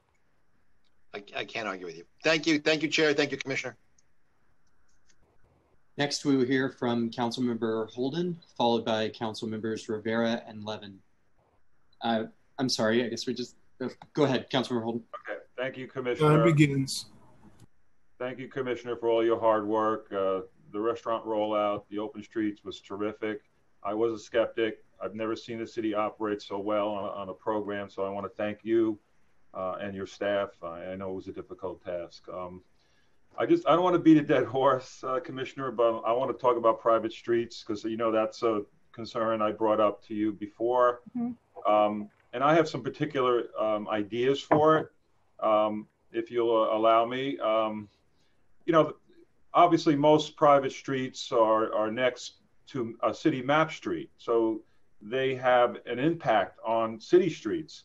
Obviously there's no drainage. Like I have a street behind me on a hill, it's not a map street, there's no catch basin, so we have a river in any kind of rainstorm, thunderstorm coming down into obviously a map street, so into catch basins on map streets. So they do have a direct impact. In fact, many of the private streets don't have curbs and sidewalks, mm-hmm. Nor catch basins. So we're in a kind of catch-22 here because I promise the constituents that we'll try to get them relief. We'll try to do something with that. And each year goes by, and I've been doing this since I was a civic president, way before, 30 years ago, before I was a councilman. we've been trying to address this, and we keep banging our heads against the wall. We did have a creative, I think it was a Queens commissioner, Tony Fasulo, who even on city map streets where there were no, curbs or sidewalks, he would install them. In fact, we still have what Tony Fasulo installed 30 years ago, right across the street from my house. He installed a metal curb that still exists today in-house. It was all done in-house because there were no curbs, and so he installed that, and it works. So we have to get creative, possibly in improving some of the streets, whether they're mapped or otherwise. But I do have mapped streets, Commissioner, without sidewalks, many of them without sidewalks or curbs. And I can't understand that in the 21st century. We're improving streets over and over again. We're building new curves, we're fixing sidewalks, when some in my community never had one, never had a curb or a sidewalk.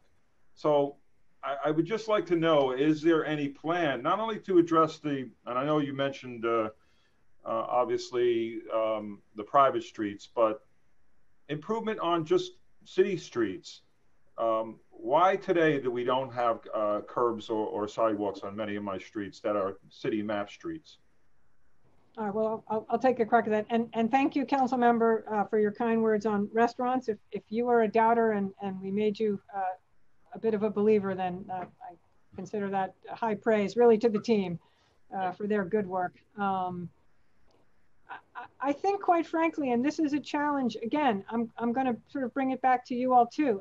I think in a lot of ways, the challenge you're talking about is a budgetary one at this point. The cost of, particularly for a map street, as you say, to bring a private street, into the state of good repair of a map street, you're saying for most of these, that means installing drainage systems and sidewalks. It's very, very expensive. And I think, it has been a question of priorities. And again, I think something we need to talk to the council about, particularly now, as the city's capitals budget. We have made a lot of big commitments, as you all know, in recent years in the city's capital budget, big projects, jails and coastal resiliency. And, for example, in Southeast Queens, a part of the city very prone to flooding, massive new efforts to install water and sewer infrastructure, big school, but just I think a lot of big capital needs that the city has. I'm hearing from a lot of you, and perhaps, this requires more conversation offline. You think that's particularly, I think, for the worst of these private streets, we need to make them a higher priority. And I'm not even talking, let's put aside the private streets, because you did mention, that there are challenges, but certainly city streets, map streets that don't have sidewalks and curbs or some catch bases should be a priority. I'm not saying that, we should have some kind of regular program. Just before my time expires, I just want to get in one. I know you said your workforce was down 8%, and it was a lot of the budget and COVID, certainly.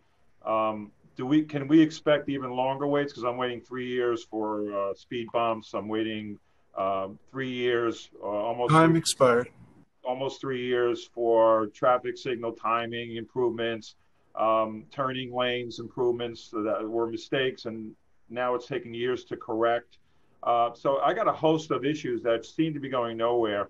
And what's going on in my district is that I have a lot of backup traffic because of these issues and causing more pollution and frustration, even during the COVID. So I want to work with your office, but there are certain simple fixes that I think we could do without waiting years. Thank you, Commissioner. And I'll just say, Councilmember Holden, happy to go through that list with you. But to answer your question writ large, yes, there are going to be longer waits for everything. Okay. A 12% cut in my expense budget, and already down 8% in my workforce, with more coming. And particularly for my agency, remember, I'm a very complicated agency with a lot of different programs. I'm not going to take, deckhands from the Staten Island Ferry and have them go do traffic signals. I have a lot of different pots and programs, and those kind of cuts, it's a deep impact. I don't want anyone to be misled about that, and I'm afraid, unfortunately, everyone's going to feel it a bit, as we're seeing in other things, in garbage collection and all kinds of things. We were very fortunate in the city. We had basically 10 years of budget growth, and it meant we were able to accomplish a lot of things. And And now obviously we're in a much more difficult fiscal situation. Thank you. Next, we will hear from Councilmember Rivera, followed by Councilmember Rose. Councilmember Rivera. Time begins now. Thank you so much. Hi, everyone. Good to see you. I'll try to blaze through these as much as I can, and thank you for all your answers thus far. So just generally, do you think that the current Open Streets program effectively addresses concerns around equity? And would you say that as we move towards a more equitable program, I still have my legislation in the council, it can be amended to address a number of concerns. And based on what I heard today, is your concern in making the Open Streets program permanent, which I wholeheartedly support, a resource issue? Yeah, and Councilmember, I want to apologize. I know you wrote me a letter raising some of these issues, and I'm sorry, I have a response drafted and we didn't get it out the door in time. You will get it shortly. And I think I want to just, you raised some very good questions, and I think I want to talk about it a little bit. And I have to say, I think, again, as with all these programs, we learned a lot as we went along. With Open Streets, when the mayor announced it, we tried very much to make it an open process. We did have an online portal. I had my borough commissioners contact each of your offices, contact all the community boards, contact local civic associations. We tried to do as much outreach as we could. We tried to make sure we were doing it in multiple languages. And I will say, quite honestly, there was support for the program all over the city, but it was not the same all over the city. I think some council members, I'll just say perhaps in more affluent, kind of transit-rich districts, came to me with a list of 40 streets they wanted to make open streets.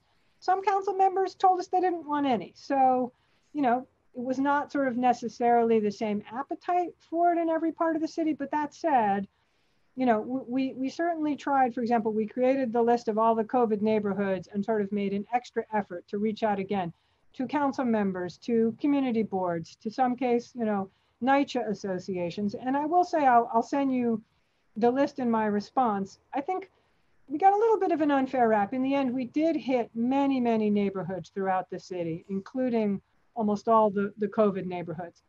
That said, the challenge we have, and you raised it, it is a resource issue. In those more well-resourced neighborhoods, again, in a model where we're not trying to rely on NYPD or heavy city worker staffing, it really helps when you have community partners. And I understand that. I just don't have a lot of time, Commissioner. I don't mean to interrupt you, but I know it's communication, it's coordination, it's language. And I also realize that Open Streets doesn't work in every single neighborhood. I think I said that in my opening testimony when we first heard my legislation many, many months ago. And so I know that in my district, for example, they really set the model for bringing communities together to kind of manage those open streets and pretty much take those tasks away from the NYPD. And it was replicated in North Brooklyn. And considering that there is a resource issue, it's kind of hard to replicate that in other neighborhoods where I think it can be beneficial to the Open Streets program. So hopefully we can get to a place where DOT can work with those community groups to provide them a little bit more than what is happening right now. So do you think that there's another program that I wanted to bring up. Do you think the city should pursue an essential places program similar to Oakland, California, where their Department of Transportation works with communities to provide temporary street improvements in areas with already very, very frequent community activity? Yeah, I sort of feel like we're doing that. Perhaps we do it a little more piecemeal, but I think between Open Streets, open restaurants, our plaza program, now we're doing outdoor learning. I think we are kind of opening our streets up for a whole bunch of community purposes. And again, very much driven on a, open application process, looking for a lot of community partnership. And we're happy to help with that. I wanted to, again, I think that, with all these programs and then Open Street Schools, it can be very, very successful, but just identifying these kinds of places, I think it helps with the equity issue. So I just want to commend the new temporary lanes you added to the Upper East Side on 60th and 61st Streets. where you're including delineators, marking adjustments and signs. And I hope that that kind of treatment is going to be added to other temporary bike lanes. And as we work to expand the program, hopefully make more connections to larger bike networks. So I'm expired. I just wanted to, I hope to receive the response to my letter very soon. I don't know what date you gave me, but I'm expecting it's going out the mail any minute. And looking forward to hopefully implementing some version of the Office of Active Transportation, since you did mention micromobility a lot. And we want to prevent any future tragedies on our streetscape. I'm looking forward to working with you on that. Thank you, Mr. Chair. Thank you. Next, we will hear from Councilmember Rose. Councilmember Rose. Time begins. Thank you. Thank you.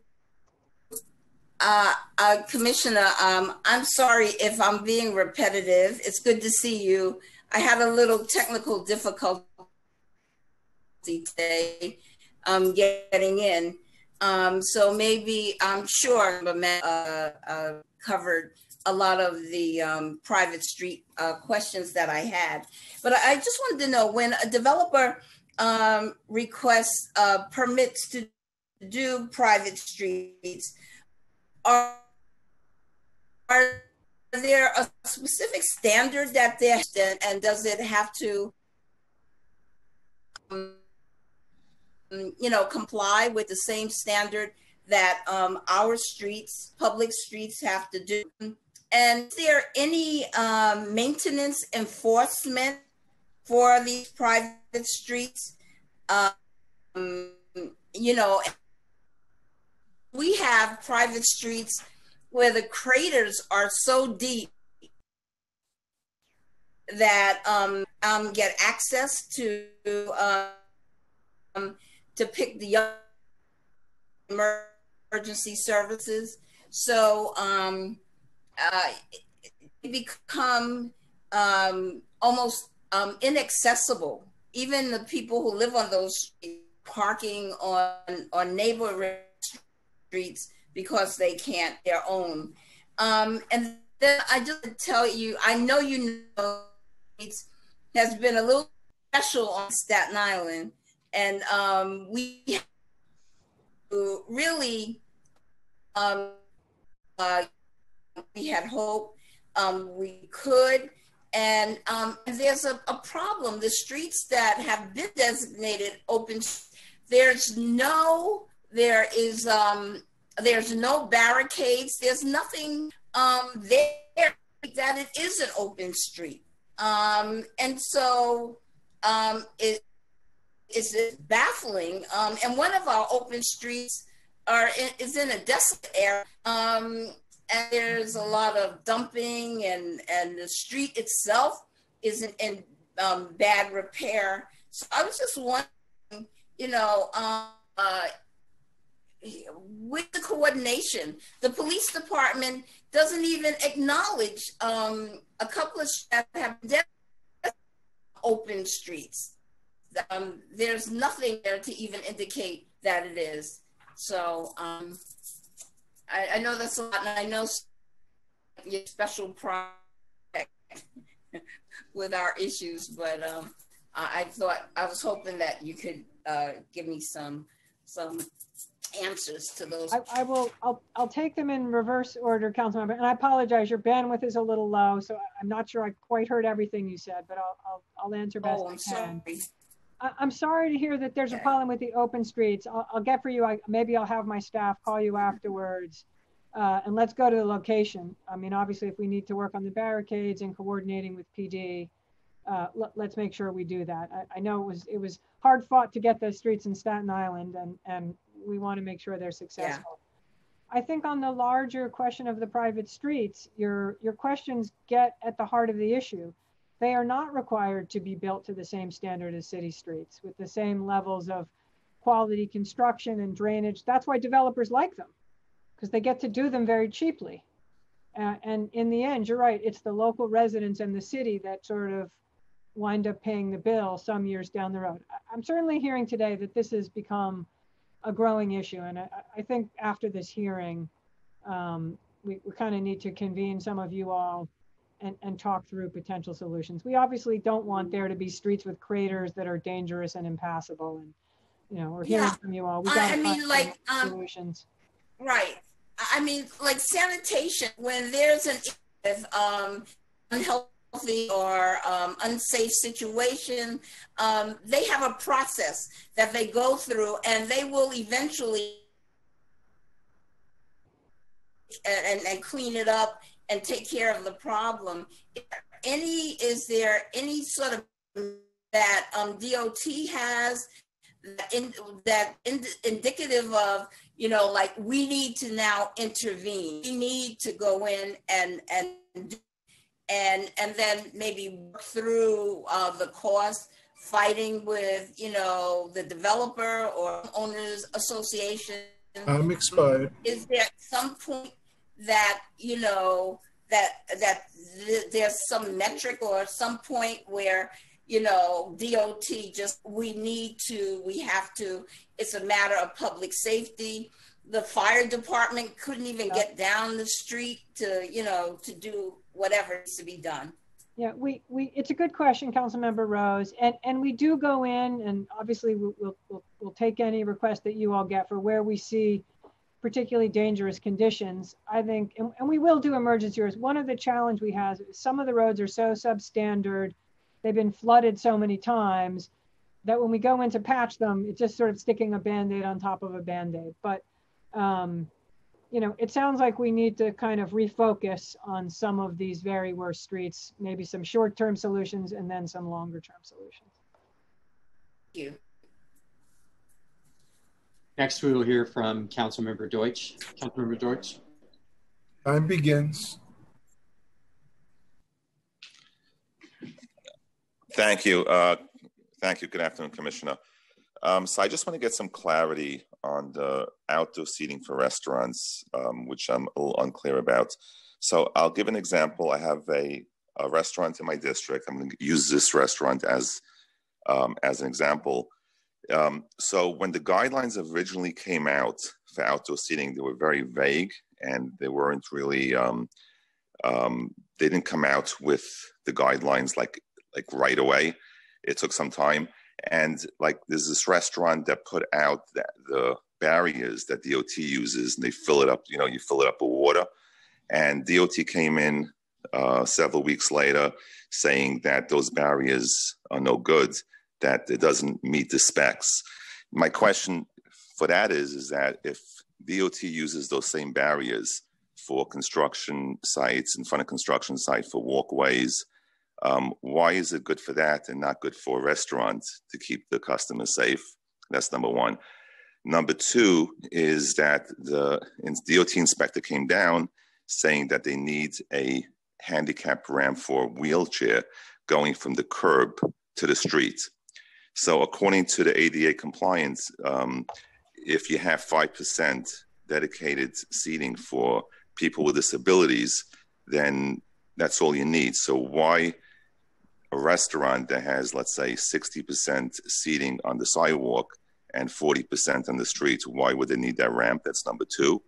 And number three, in order to properly social distance and to make sure businesses succeed, sometimes they need to extend above their property line. So this specific restaurant got permission from the neighbor and has an additional 5 feet that goes beyond their property line. And they received a 24-hour notice to remove 2 tables. So I'll sort of take those questions in order. And I think on the one you're mentioning about what's called the yodocs, the barriers with water, I think, as I said early on, and again, I apologize for this, we had a bunch of different agencies who kind of quickly jumped in to try and inspect all the restaurants. And, you know, there was not perfect consistency. We do allow those barriers if they're filled with water. So if this restaurant is still having an issue with that, please let me know. In some cases, we saw that the barriers were empty. So I don't know the particular circumstances of this restaurant. All right, so what happened was the restaurant removed the barriers, and it cost them $2,500 just last week. They bought new barriers, and it was an extra cost of $2,500, and they were asked to remove them. So I'd like to get the particulars of that. Who asked them to remove them? What the circumstances were? DOT. Well, so maybe you could get us some of that paperwork and connect us with the restaurant. Okay, excellent. Okay, because according to the specs, as they go up, they're supposed to be a little wider, and those barriers that DOT uses is a little narrow on top, so it didn't meet exactly the specs that you have in your guidelines.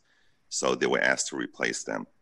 All right, well, let us take a look. And I would just say to you and sort of any other members, if you're hearing from restaurants who have concerns, obviously our borough commissioner's offices, we're there to help troubleshoot.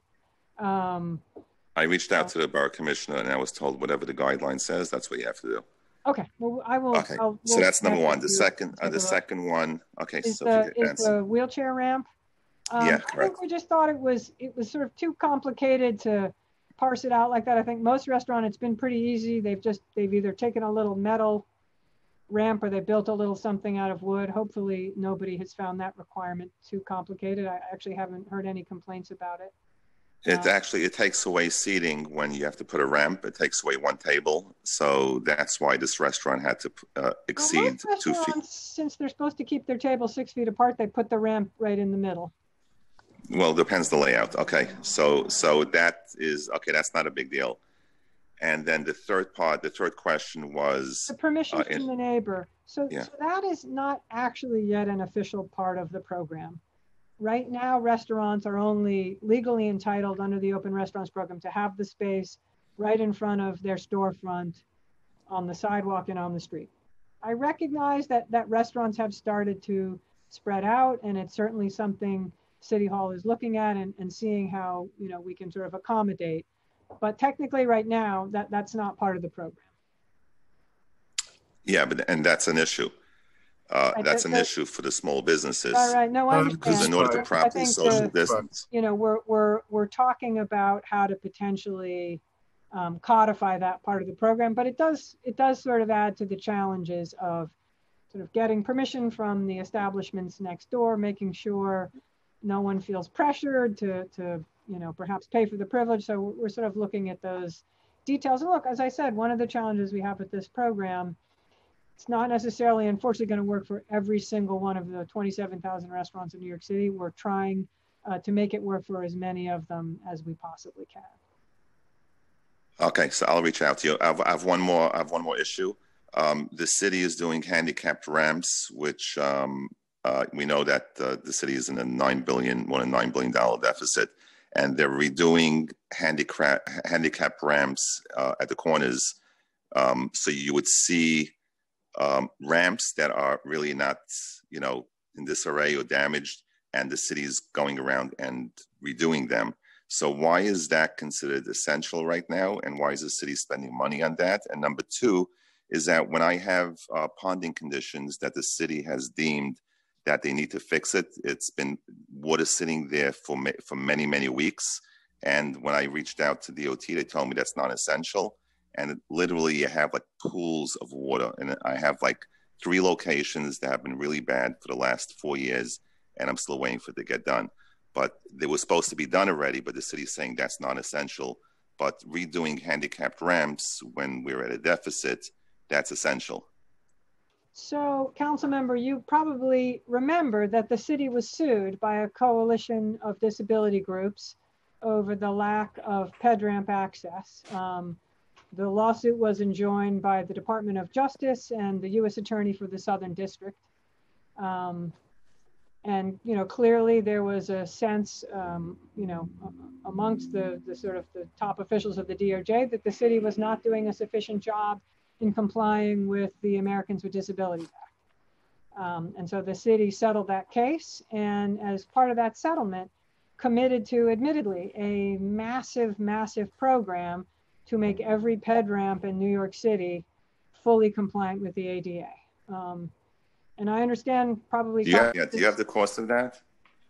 I do. It's multiple billions of dollars. It's an enormously expensive undertaking, again, mandated to us by the Department of Justice. And I have a feeling if I talk to all your colleagues on this panel, some would think it's absolutely essential. Some may question it, but we are nonetheless under a consent decree with DOJ. That said, I don't, I think it's will probably be a discussion with the court at some point about how the city continues, full compliance with that given all the fiscal challenges. But we are currently under a very ironclad legal mandate to continue making very robust investments in the PEDRAM program. That is required under the law, the Americans with Disabilities Act. I appreciate the answer. I appreciate that. Can we make funding conditions essential? The fact that we have mosquitoes I don't know if you can get the full weight of the U.S. Department of Justice behind that, but I'm happy to talk to you also about places where you're seeing the funding. Yeah, and they're both at walkways, so it brings the same issue, and also with all the mosquitoes and West Nile virus, and I think it's important to get these rectified. So I'll reach out to your office and give you those locations. Thank you, Councilmember. Gracias. Thank you. Thank you. Next, we will hear from Councilmember Levin, followed by Councilmember Yeager. Councilmember Levin. Thank you very much. Thank you, Chair. Thank you, Commissioner. I want to concur with all of my colleagues at how successful the restaurants have been. I think that it's been a real lifeline to small businesses that they're able to set up. A few seats out there, and with the weather being as nice as it's been, that's been very, it's kept a lot of them in business, especially with the kind of mixed messages that the city and state are sending around indoor dining. I am concerned about what happens when the weather gets colder, and what is DOT, what are the conversations between DOT and DOB around having gas heating in these spaces when the weather gets cold? And I think some of you have probably heard the mayor has been asked about this and talked a bit about it in some of his morning press briefings. City Hall is certainly leading an interagency effort. It involves us and Department of Buildings and FDNY to look at how we could continue this program further into the winter, how we would potentially do heating and make sure that it's safe. And I think we're going to have more to say on that soon, but there is an interagency group looking at that for sure. And we recognize, a lot of these businesses would like to keep operating, even as the weather turns cold.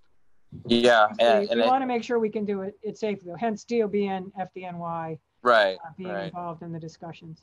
Okay. Yeah. I mean, I think I would urge the city to move as quickly as possible and to communicate as much as possible with the restaurants, because they have to figure out whether to stay in business or not, or whether to fold. So it's they have to be able to plan. So I would just urge quick action on that. I was encouraged that you said that I think around 160 schools, streets around schools have been closed. Mm-hmm. This is a potential solution for COVID transmission that really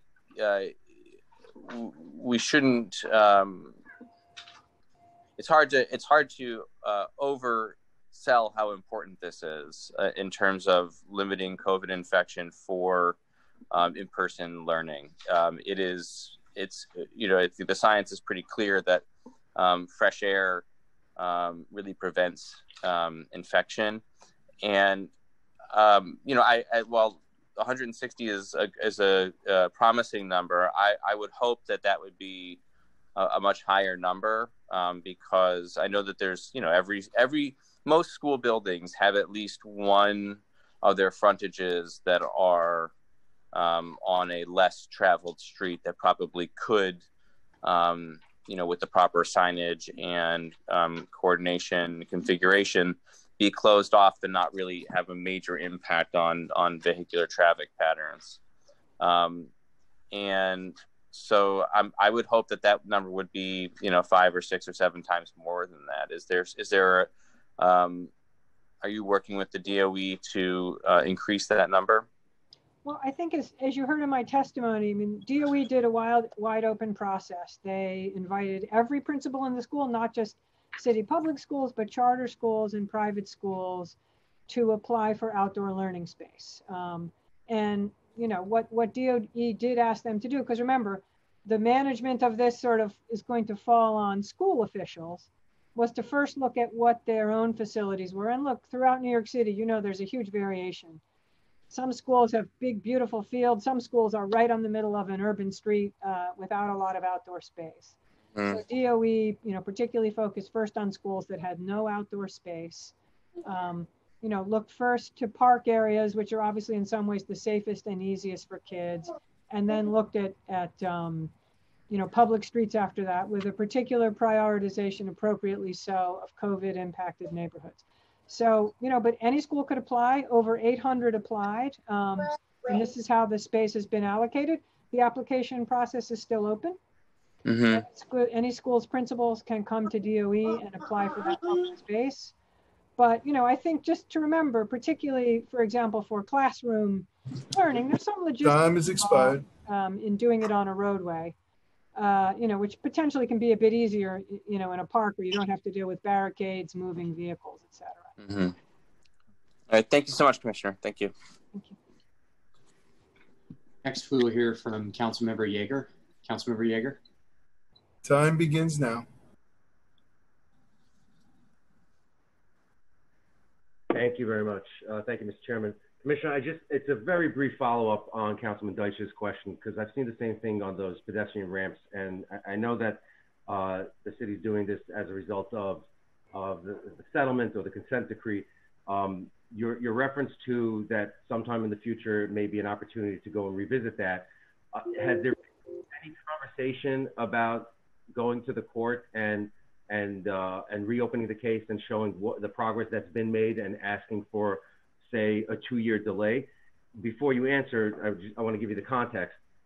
In my neighborhood, which borders Chaim's, Councilman Deitch's, what I'm seeing is very pedestrian ramps that are in very good condition, but may not meet the best specs because they don't have the bumpy red portion, but they do have the lined cement portion. So it's there. And a lot of this is in residential neighborhoods where there isn't really a lot of foot traffic. But because you have this consent decree that you're required to do it, you're kind of forced to do every single one no matter what, whether it's necessary or not. And so my question really is whether or not you're in a position where you can go back and say, this is what we've done, this is what we're facing, this is the cost of the program, and we will commit that, you know, in an outer year capital program, we're going to get back to this, but we need a break. So, and I appreciate the question. And at this point, you know, again, as part of the consent decree and the way DOJ is looking at this, and I hear you can have your opinion on it, I may have mine as well. The ped ramp must meet every single detail of the specs put out by DOJ and USDOT, and they are very exacting. The tolerances, the planes, the truncated domes, the color contrasts. And so, you know, it is an exacting standard to meet. If I may, the way, yeah, my is shorter than yours. I don't dispute anything you're saying. I know that you, I don't want to use the term gun to your head, but you do. They have the standards. You have to comply with what they've said. You have to meet them, whether I like the pedestrian ramp or not, whether it's necessary or not, whether you think it's necessary or not is really irrelevant, because you're stuck with this order that the city did because it had to enter into the agreement. My suggestion, though, I'm not the expert, you are, but my suggestion would be whether or not you and the Corporation Council can have a conversation in the next day or two about what steps need to take place to go back to DOJ and say, can we reopen this? Let's have those conversations. Perhaps there are members of the council who would support this and give you a letter of support and say, this is what we're doing in the city right now, and this is the problem, these are the problems we have, and at least start the conversation, because this is a multi-hundreds of millions of dollar expenditure every single billions. And council member, I've already had many conversations with the Corporation Council about this, starting back in March.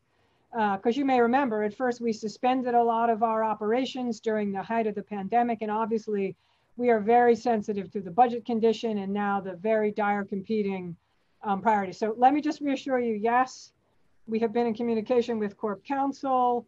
You know, our lawyers are formulating a legal strategy, and you know, might some support from council members be helpful? I may take you up on that offer. So thank you.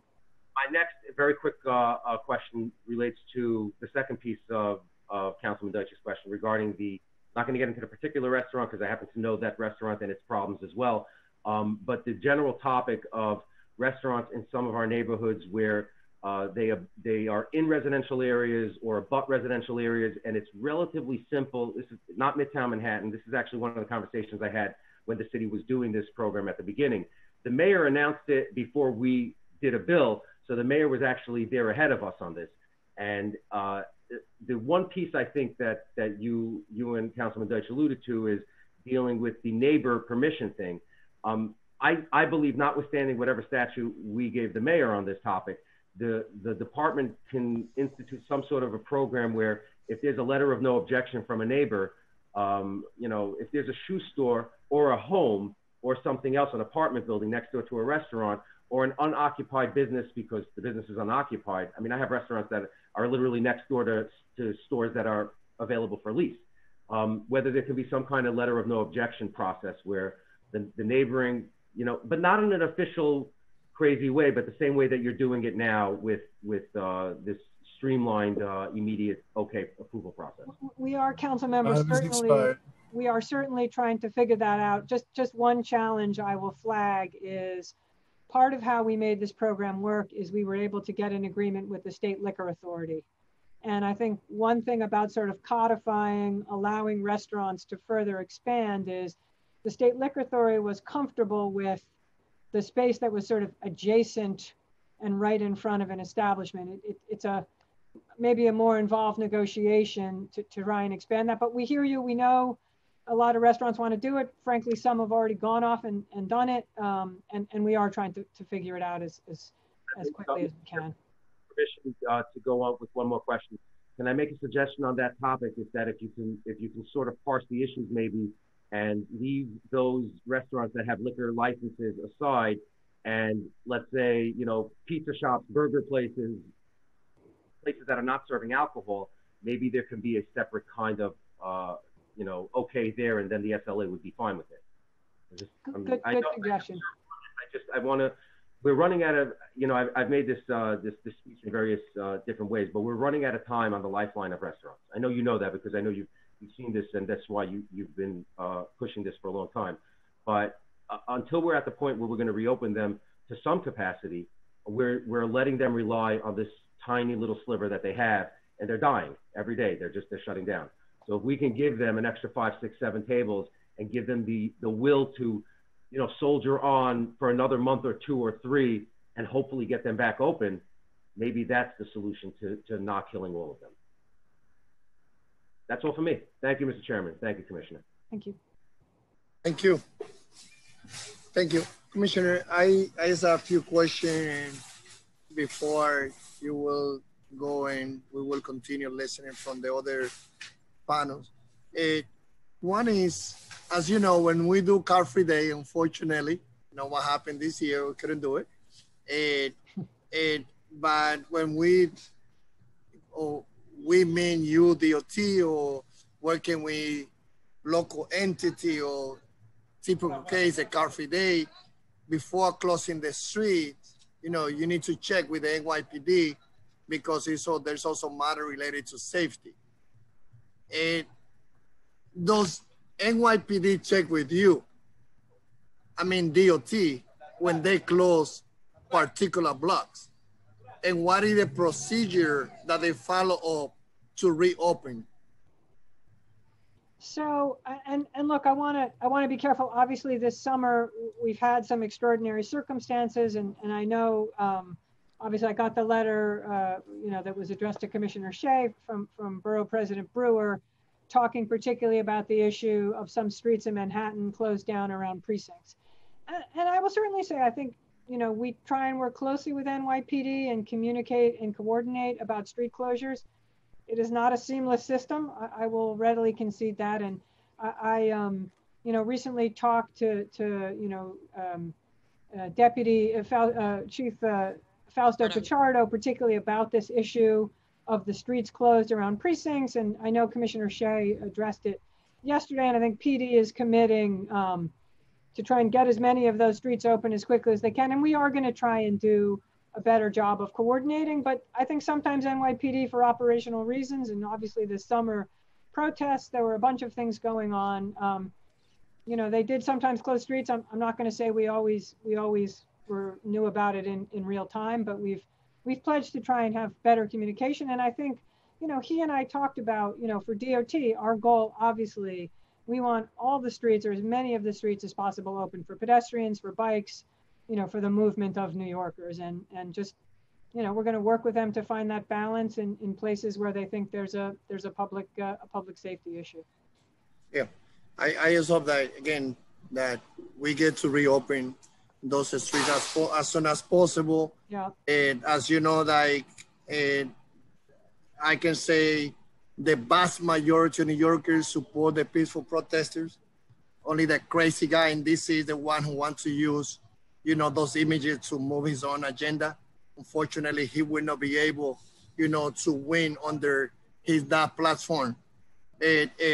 But we definitely need to act to see how we can reopen those streets. As I agree with you, they have been challenging time.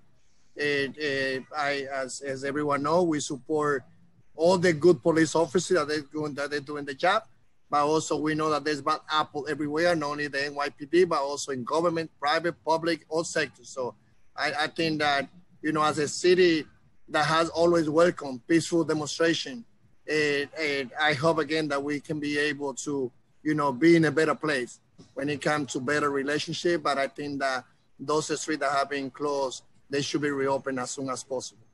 We agree with you, Mr. Chairman. Yeah. And the other question is about, the cyclists.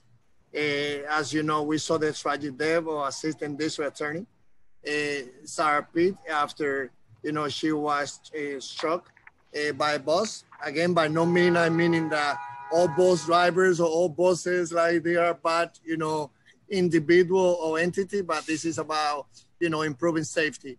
And we stand together on there, with you leading the press conference in the Bronx, also about a speed camera and other initiatives that you're working. So beside what you already had done it so far, what is the future of improving safety for cyclists that you see that we need to do still in our city? Yeah, and look, I honestly want to say about Sarah Pitt's a terrible tragedy, and look, I'm going to say we're grieving about this past Labor Day weekend. It was not a good weekend on our roadways. There were a lot of crashes, sadly a lot of fatalities, several involving motorcycles, a couple involving cyclists.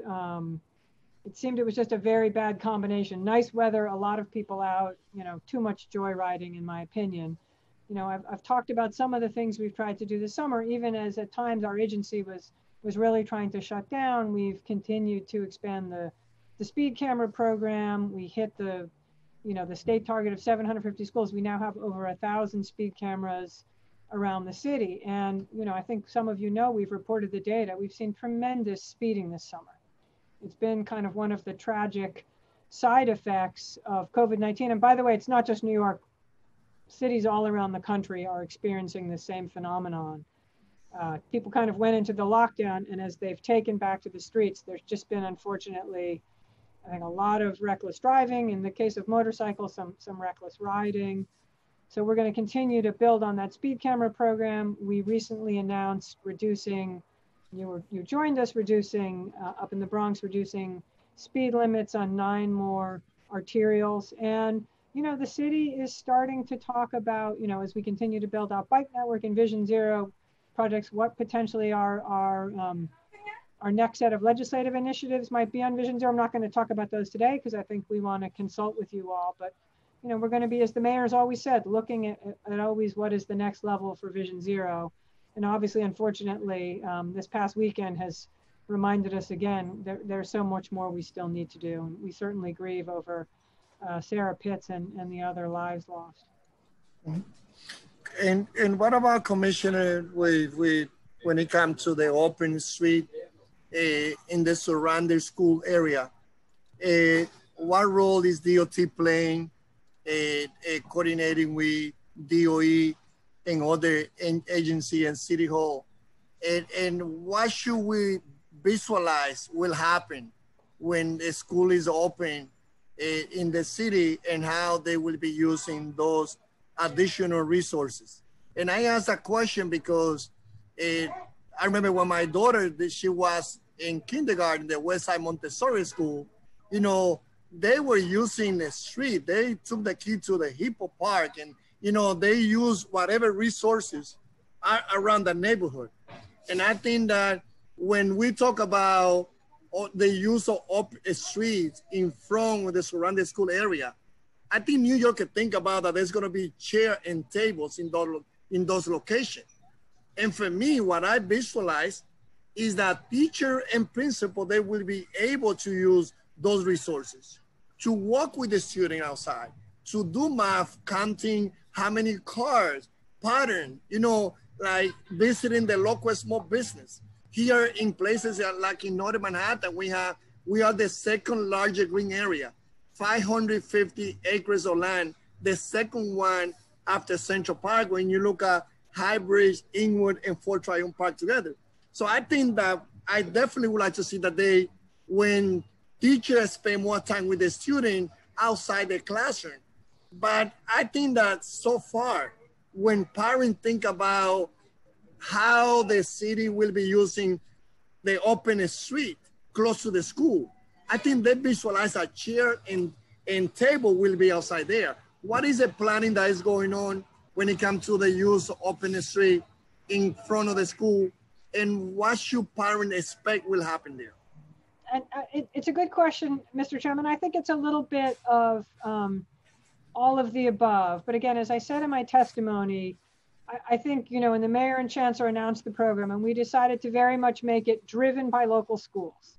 At the principal's discretion, the principal working with their own teachers, their PTA, their parents, their local community. And, you know, we created, I think, a very wide open application process, interagency, you know, mainly involving Department of Education, Parks Department, DOT, and then of course also, you know, NYPD and FDNY to make sure everything we were doing is safe. And I think we've gotten a variety of approaches, some of them very creative.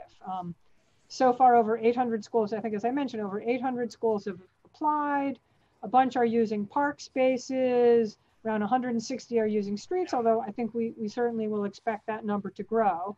And, you know, I think like so many things that have happened during this pandemic, you know, I think the teachers and the principals are going to get more and more creative as the program unfolds. I think we've had a very good partnership with DOE, really gotten to work closely with Deputy Chancellor Goldmark and the Office of People Transportation and my Office of Student Safety run by Nina Heyman. So a good working partnership, interagency collaboration, which again, I think has been the key for a lot of the successful things we've done this summer. And, you know, I think we'll take from you all as this program unfolds, as the school year gets underway. I think there's going to be some trial and error, but let's learn from what works. And we will do our part to try and encourage and disseminate the best practices everywhere we can. Okay. Will those miles of a street being closed in front of a school will be also counted as part of the 33 miles short that we are to complete the 100 miles? That's a good question. I don't know whether we're going to count them. We probably should. Thank you. Okay. And again, like, you know, I just hope that we can, my question is going to be, you know, what is our plan to get the other additional 33 miles that we are short to? And I get what you say, that there's a different, you know, way of how people feel about, you know, dedicating a street to pedestrians and cyclists and to use by local restaurants. But I just hope that we can continue planning to get that goal of getting to the 100 miles. And as you know, we still have some proposal that we're waiting for in Northern Manhattan. I know that, as you say, that there's other that you have oppositions. I hope that we can follow with you and your team to see where there's potential to go and close those 33 additional miles to accomplish our goal. We certainly welcome the council's partnership on that. Okay. And my last question is about mopeds. And as you know, we cannot leave this hearing about the user street. And as everyone knows, I appreciate the expansion of city bike and electrical bike and mopeds. And I've been a big supporter. However, as you know, as I supported all the new innovation transportation, the safety of pedestrians and especially senior citizens for me is important. So as I have shared with you, there's a bill that I already have introduced. I hope to work with you and your team to look at this bill. And the bill, as you know, for the purpose of everyone in this audience and the whole New Yorkers, is intended to do is to put more clarity of what should be required, not only from Rebel, but to any moped, a private entity that would like to do business in our street. So how things going with Rebel after they are back in business, and how do you feel? Have you had the time to look at the bill? Will you be open to continue conversation to see how we also move that legislation? Right, so thank you for the question. Rebel's been back on the streets for about 2 weeks, and so far, honestly, I'd say the report's a little mixed. I think we're still seeing, you know, cases, particularly I'm getting sent pictures of people not wearing helmets. I'm actually hoping, as I said earlier today, to be visiting with the Rebel leadership on Friday. You know, we are also, as I said, we are, you know, getting the rulemaking process underway, which I know, Mr. Chairman, is something your bill addresses. And of course, always happy to work with you on that. You know, we do want to make sure we can make that operation as safe as we can. But I will also say, and I know I've heard from some of you, you know, here today, some of you big concerns about safety of Revel, but I've heard from many on the council saying, we love Revel, you have to reopen them. We think they're an important piece of mobility, particularly at a time when we're trying to discourage auto usage. So we're trying to balance all those competing interests, and part of the rulemaking process, and maybe it would be something in your legislation as well, is making sure that we get public input, that we hear from all the voices, and we craft a set of regulations which are really going to work if we're going to have these mopeds on city streets. Yeah,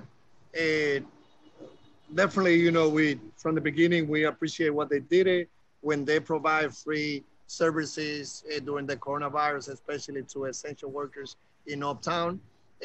However, there's always a lot of concern, and I'm pretty sure that as I'm talking right now, the constituency on North Manhattan, where they expanded big time, they also will share a lot of concern beside what I can say, which are related to safety. So what I hope, again, is that we can address. I think that, you know, the electrical bike, mopeds are important. However, as someone that have a license to drive a car, I cannot drive a motorcycle unless I get a particular license for the motorcycle. And someone who get in the moped is similar to using the motorcycle. So I think that, you know, being sure that a safety measure are taken care should be something that I'm pretty sure that a Rebel or whoever else would like to bring moped to the city, they need to address. So I just hope that we can, again, talk about the bill and see how we can, as we have done before, you know, be able to look at a potential to bring legislation, not only to Rebel, but all the moped services. Look forward to that discussion. Okay. With the city bike, and which is my last question. By the way, we have a Inwood tour on the 20th with city bike that I also would like to follow with your team. If that day work for you, great. And I know that you have done it. We have done it before in Brooklyn, in the Bronx. But I would like to follow to see. I'm sorry, it's on the 19th. But if that day doesn't work, more than happy to follow with your team to see how we can, you know, tour together. We see city bike up to Amsterdam in 179. I hope to see them coming very soon to Inwood, because as everyone said that, you know, the expansion of city bike is so critical, especially in disadvantaged community that they had transportation deserts. So it's more than a question. It's like hoping that we continue working with you and City Bike to expand their services here. And I know, I'm sorry, we talked about that ride earlier this summer. I definitely want to get it scheduled. Great, thank you. I see that Councilmember Cohen has another question. So Councilmember Cohen, if you got a question, we give you your turn for you to ask, and then we will move to the next panel. I'll be very, very brief, Chair. I appreciate it. Commissioner, it's just a follow-up to the Chair's question about the street closings around the precincts. Do you know what the jurisdictional basis is for that? Who has the jurisdiction to close those streets?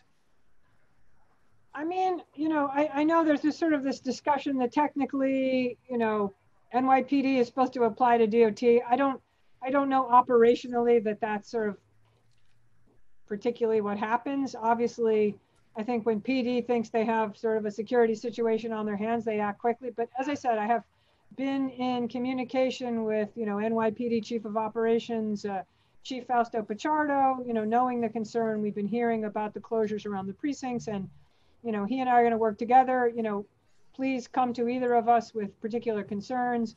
You know, we've agreed, we share the desire to try and, wherever possible, minimize street closures. But, you know, I think if PD sees a safety and security issue, you know, I'm not really going to be able to tell them, you know, stop and get permission from DOT. They're sort of going to take action if they think they need to. That said, they shouldn't leave the streets closed for weeks on end. I think everyone agrees with that.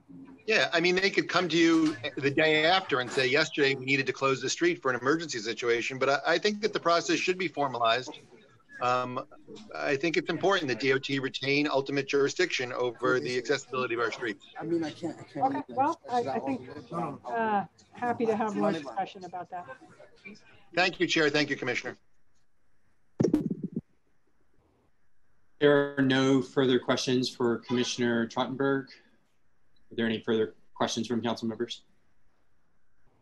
Seeing none, I will now call on Marjorie Perlmutter, the chair of the Board of Standards and Appeals. Elio, and if you don't mind, before the commissioner leave, I just would like to, you know, end the highlighting how this area look like. And thank, I guess I said, Rebecca, everyone that worked with this particular area.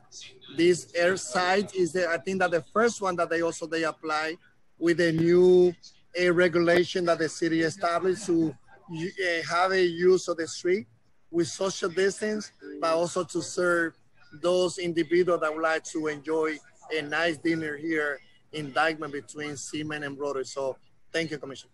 It looks beautiful, and after they're going to be applying for dinner. And they're going to be applying for a permanent plaza too. Okay. Understood. I don't want a moment to go by without just giving a shout out to Sean Quinn and Stephanie Levinsky, who are on this Zoom too. They did a tremendous amount of work, and their teams for Dyckman. So, thank you. Rebecca. Thank you. Excellent point. Yes, it took a lot of fantastic work from DOT, but obviously we're very pleased with the result. And the NYPD also, they deserve to be thanked because also, as we say, I know everyone know, I will always be involved in civil disobedience. I will always be marching in peaceful protests, but I always say that everything is local. And we also have a prison here in Northern Manhattan that they also been very helpful, working with the local small businesses here to be sure that any issue of safety is addressed together. So thank you too. Thank you. If no further questions for the commissioner, we'll now call on Marjorie Perlmutter, the chair of the Board of Standards and Appeals. Chair Perlmutter, I will read the affirmation and then ask you to confirm your response aloud for the record. Please raise your right hand. Do you affirm to tell the truth, the whole truth, and nothing but the truth in your testimony before this committee, and to respond honestly to council member questions? I do. Thank you. You may begin when ready. Good afternoon, Chairperson Rodriguez and members of the Committee on Transportation and others listening in. I just want to throw in that I'm a great fan of the Open Restaurants and Open Streets program, and I want to take this chance to just thank the council members who participated in it, and of course, Commissioner Trottenberg for the excellent work on the program. I am, as was stated, the chair of the New York City Board of Standards and Appeals, and I present the following BSA testimony in support of 2051-2020 and 2052-2020 concerning the regulation of private streets in Staten Island. The testimony that follows is actually an excerpt and a direct quote from a BSA resolution on a case in Staten Island that was decided on February 25th, 2020. It concerned an application for a waiver under New York State General City Law, Section 36, which proposed a development on privately owned unmapped streets and the role of the homeowners associations in constructing and maintaining such streets and related utilities and services. So this is the quote. In recent years, the board conducted site visits to developments on unmapped streets and heard considerable testimony that these safeguards from homeowners associations have proven inadequate. The Office of the Staten Island Borough President submitted an extensive amount of testimony highlighting the issues concomitant with these developments, as a myriad of such exist within its borough. Over the last several years, the board has learned that problems arise because builders frequently abscond after sellout of the development to new homeowners. Homeowners are not properly notified of their obligations under the Homeowners Association Agreement or aware that their properties are subject to the BSA's restrictions. Homeowners associations have gone unfounded and unfunded. Ownership of the private roadways has gone unrecorded and chain of title has been lost. Access easements have never been granted. Parking restrictions have gone unenforced. Snow has gone unplowed. Trash has gone uncollected. Fire hydrants have gone uninspected. Damaged roadways have gone unrepaired, sidewalks unbuilt, and street lighting never installed. Emergency vehicles have been delayed by inconsistent house numbering, non-continuous and sometimes unidentified streets, and double or triple parking blocking access. And homeowners and neighborhoods have been left with infrastructure in a state of disrepair and unplanned, unmapped roads that do not relate to or tie into existing roadway networks, unquote. And the submitted testimony actually has the link to that, that resolution available if you're interested in it. So the BSA believes that the proposed legislation will go a long way in preventing the above described mismanagement of private roadways and permit the appropriate city agencies to regulate and enforce their proper management. The BSA is available to answer any questions you might have concerning intros 2051-2020 and 2052-2020. And I thank you for your time and for the opportunity to present the above testimony to the committee. And if I have another second, I just wanted to correct a little bit of incorrect responses about the DOT's role in with respect to the GCL 36 waivers. The first is that the BSA is not a mapping agency. We are not involved in mapping at all.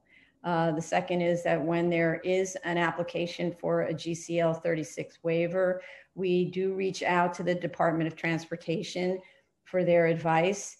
And we do that with many, many other kinds of applications. And the DOT has been fantastically helpful with those other types of applications where they have jurisdiction. Their staff is incredibly professional and skilled and extremely well focused, and we rely very much on their opinions. However, we are advised with respect to these unmapped streets that since DOT has no jurisdiction over them, DOT will not review the unmapped portion of the application. They only review the portion where the unmapped street hits the mapped or CCO street. And that's where, because a builder's pavement plan is required by the Department of Buildings. And so that's the only piece that they'll review. Other than that, everything else goes unreviewed by DOT. That's my testimony. Any questions? Are there any council members with questions for Chair Perlmutter?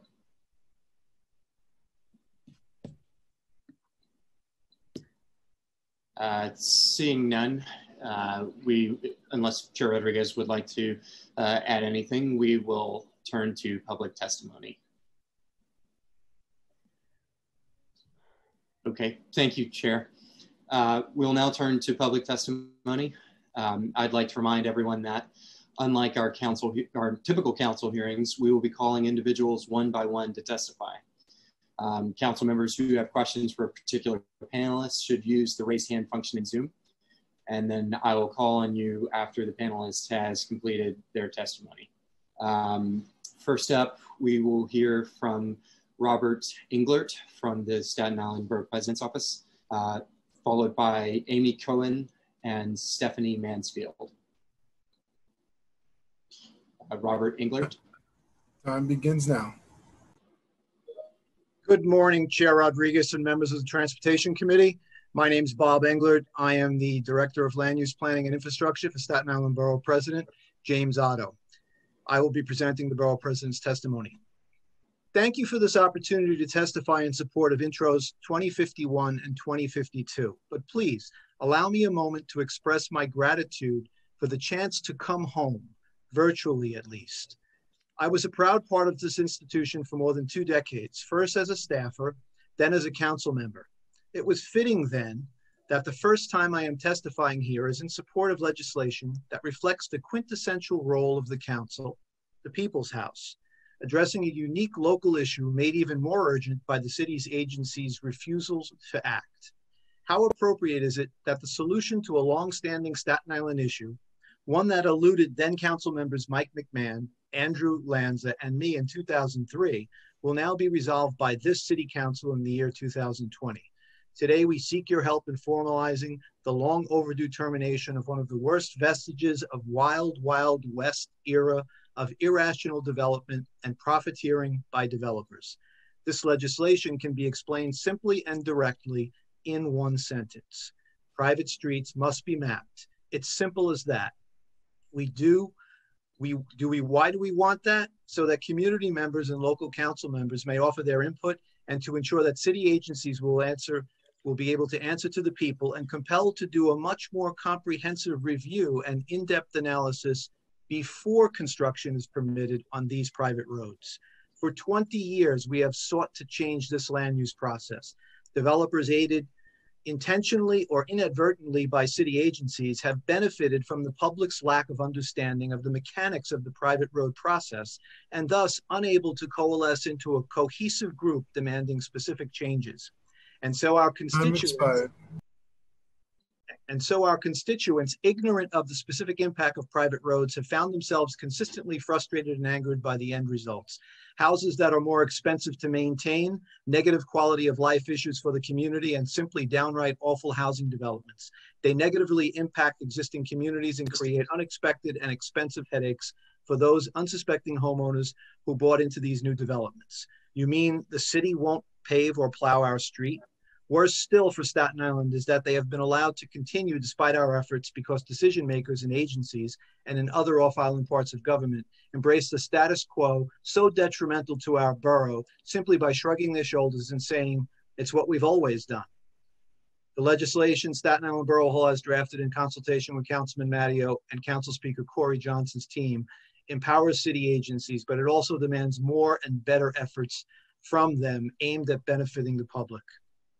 I would like to thank Minority Leader Steve Matteo and his Chief of Staff, David Carr, and acknowledge the efforts of the Speaker's staff, including Jason Goldman, Raju Mann, Angelina Martinez-Rubio, Julie Lubin, Mark Chen, John Douglas, and Michael Whitesides. Thank you. Thank you. Do any council members have a question for this panelist? Okay, seeing none. Next, we will hear from Stephanie Mansfield, who will be followed by Rachel Jones and Marco Connor Diacqua. Stephanie? Time begins now.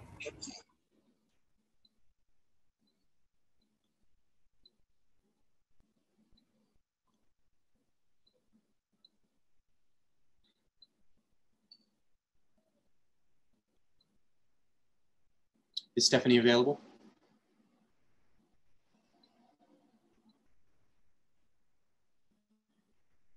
Okay, if we are having difficulty with Stephanie, we can move ahead to Rachel Jones and circle back to Stephanie.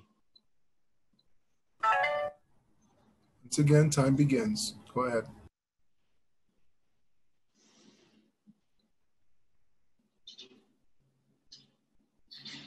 Go ahead, Rachel. Good afternoon, City Council members and Transportation Committee members. My name is Rachel Jones, and I'm a member of Families for Safe Streets.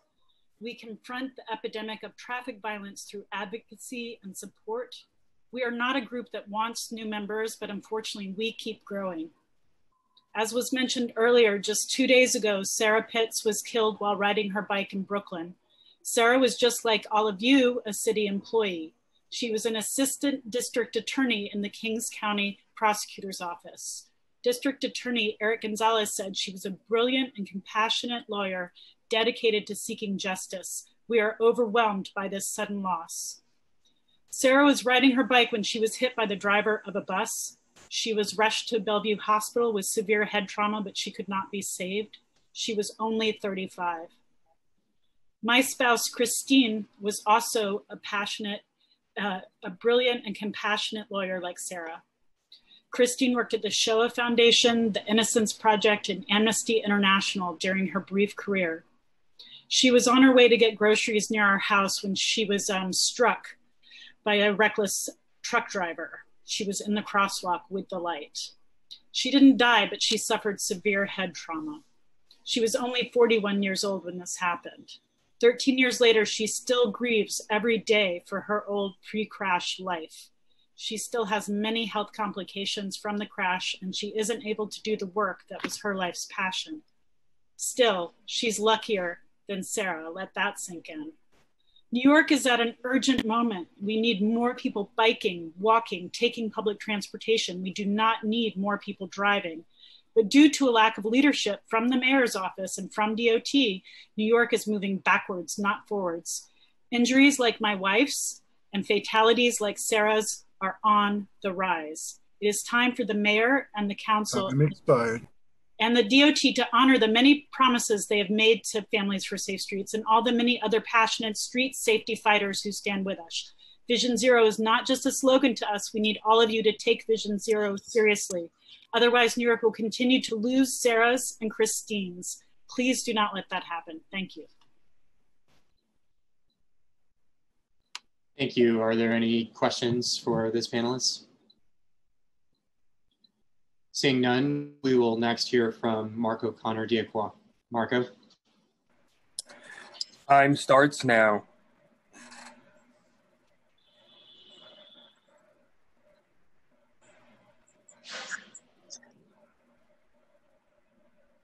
Yes, good afternoon. My name is Marco Connor-Diacqua. I am Deputy Director with Transportation Alternatives. And thank you, Chair Rodriguez, for convening this important hearing. And thank you very much for your leadership. Although New York City desperately needs a paradigm shift for how our streets are designed and used, we commend Commissioner Trottenberg and her staff for their work to advance critical projects during very challenging times, including open streets, restaurant seating, and life-saving speed safety cameras. But please do not believe the hype that we can't have nice things in New York City because of this pandemic. From our city administrations and from too many of our elected officials, it was another excuse yesterday and another excuse before that. This is the wealthiest city in the richest country on earth. Recovering from this pandemic requires us to reimagine our city, especially our streets, for the better, not for the status quo or even for the worse, with Carmageddon looming if inaction remains the guiding principle. Without decisive action, we may lose New York City's future to growing congestion, pollution, inequality, and traffic violence.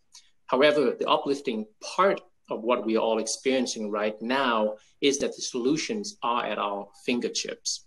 What we need is political courage and vision. First, do not believe the hype that open streets, bus lanes, and bike lanes cause traffic or that they're bad for business. The truth is the exact opposite. After 14th Street in Manhattan, for example, was made into a busway, we saw improved travel times with 30% decreases in travel times, increased ridership, and traffic did not worsen on adjacent streets. Retail sales for businesses along Fulton Street Mall in Brooklyn, Time's expired.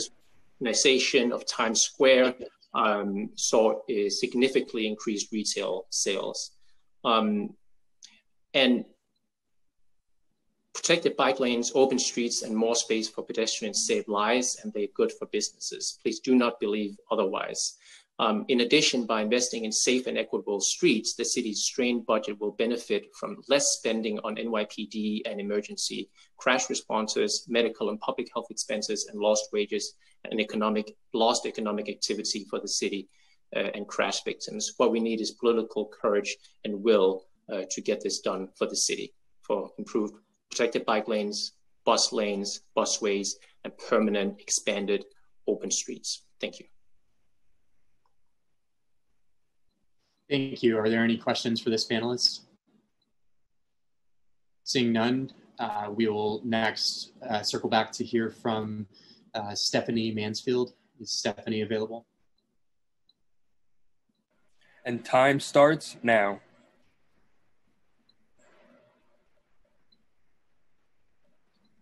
Stephanie, do we have you?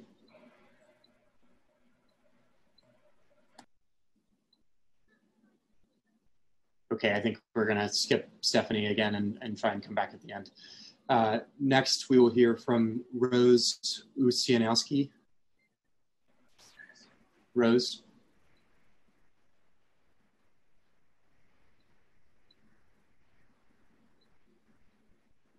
Is Rose available?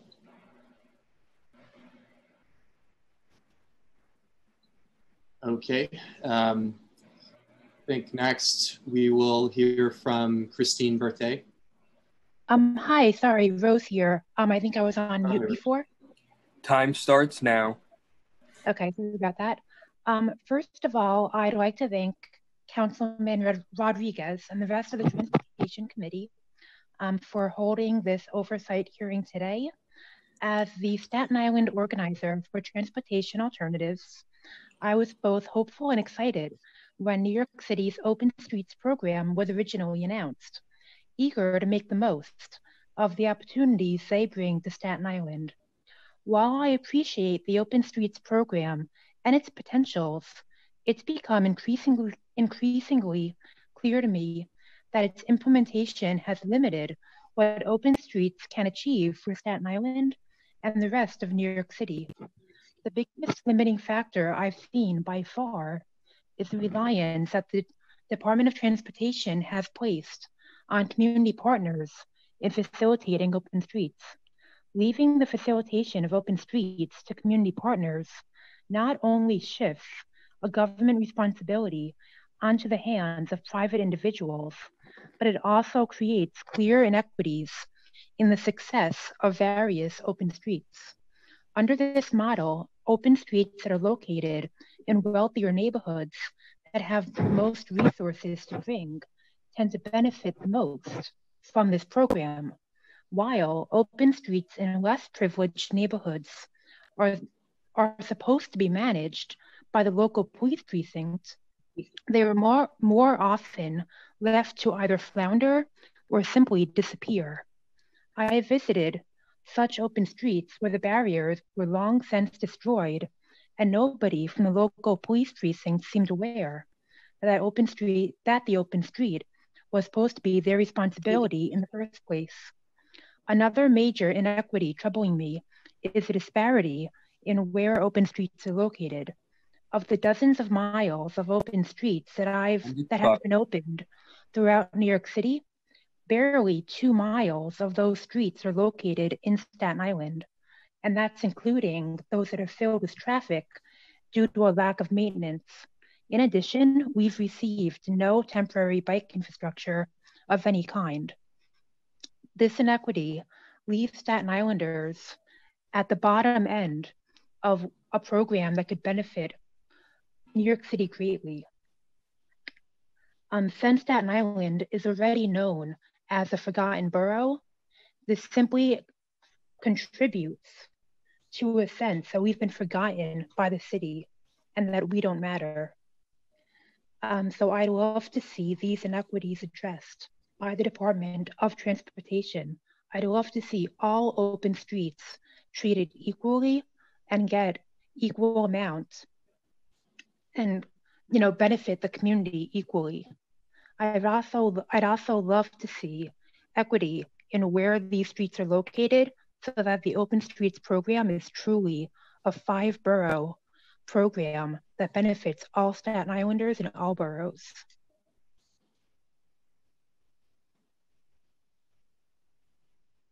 Thank you. Are there any questions for this panelist? Seeing none, we will next hear from Christine Berthet. Christine. Okay. Time starts now. So my name is Christine Berthet, and I'm the founder of CheckPeds, a pedestrian rights organization. Our community on the west side of Manhattan asked for open street in order to provide distancing for pedestrians and a front yard for residents. We also wanted to save our vibrant community, restaurant community. The programs the DOT announced was consistent with our expectation. DOT designed and announced the program in 2 weeks, an extraordinary performance under COVID quarantine. Of the 20 requests for open street in our district, eventually 10 were approved. The vast majority of restaurants took advantage of the open dining. So what went right? Well, each community group could choose to participate or not. The application form was simple. Whenever there was a bid or a highly committed block association or restaurant owners, the open street was a success.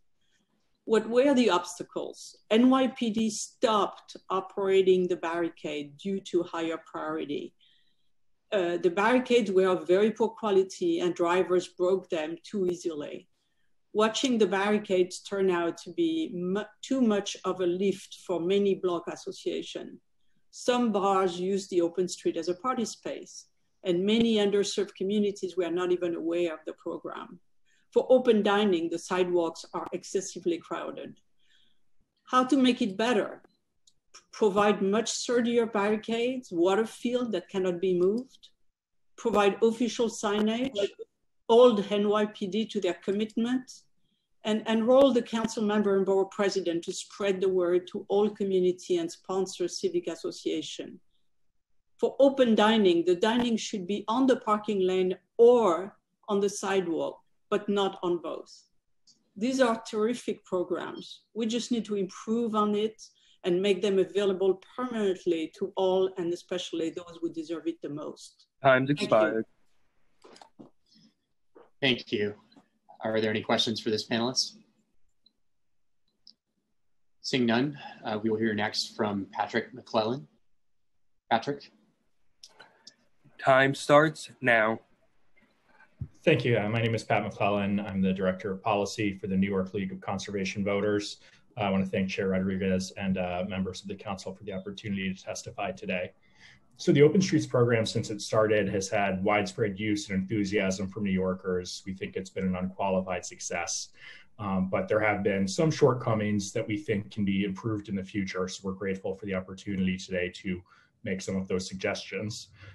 The first issue is transparency from the mayoral administration on this, both how streets are selected in the first place and how decisions are made about closing down streets that for whatever reason City Hall decides are not successful.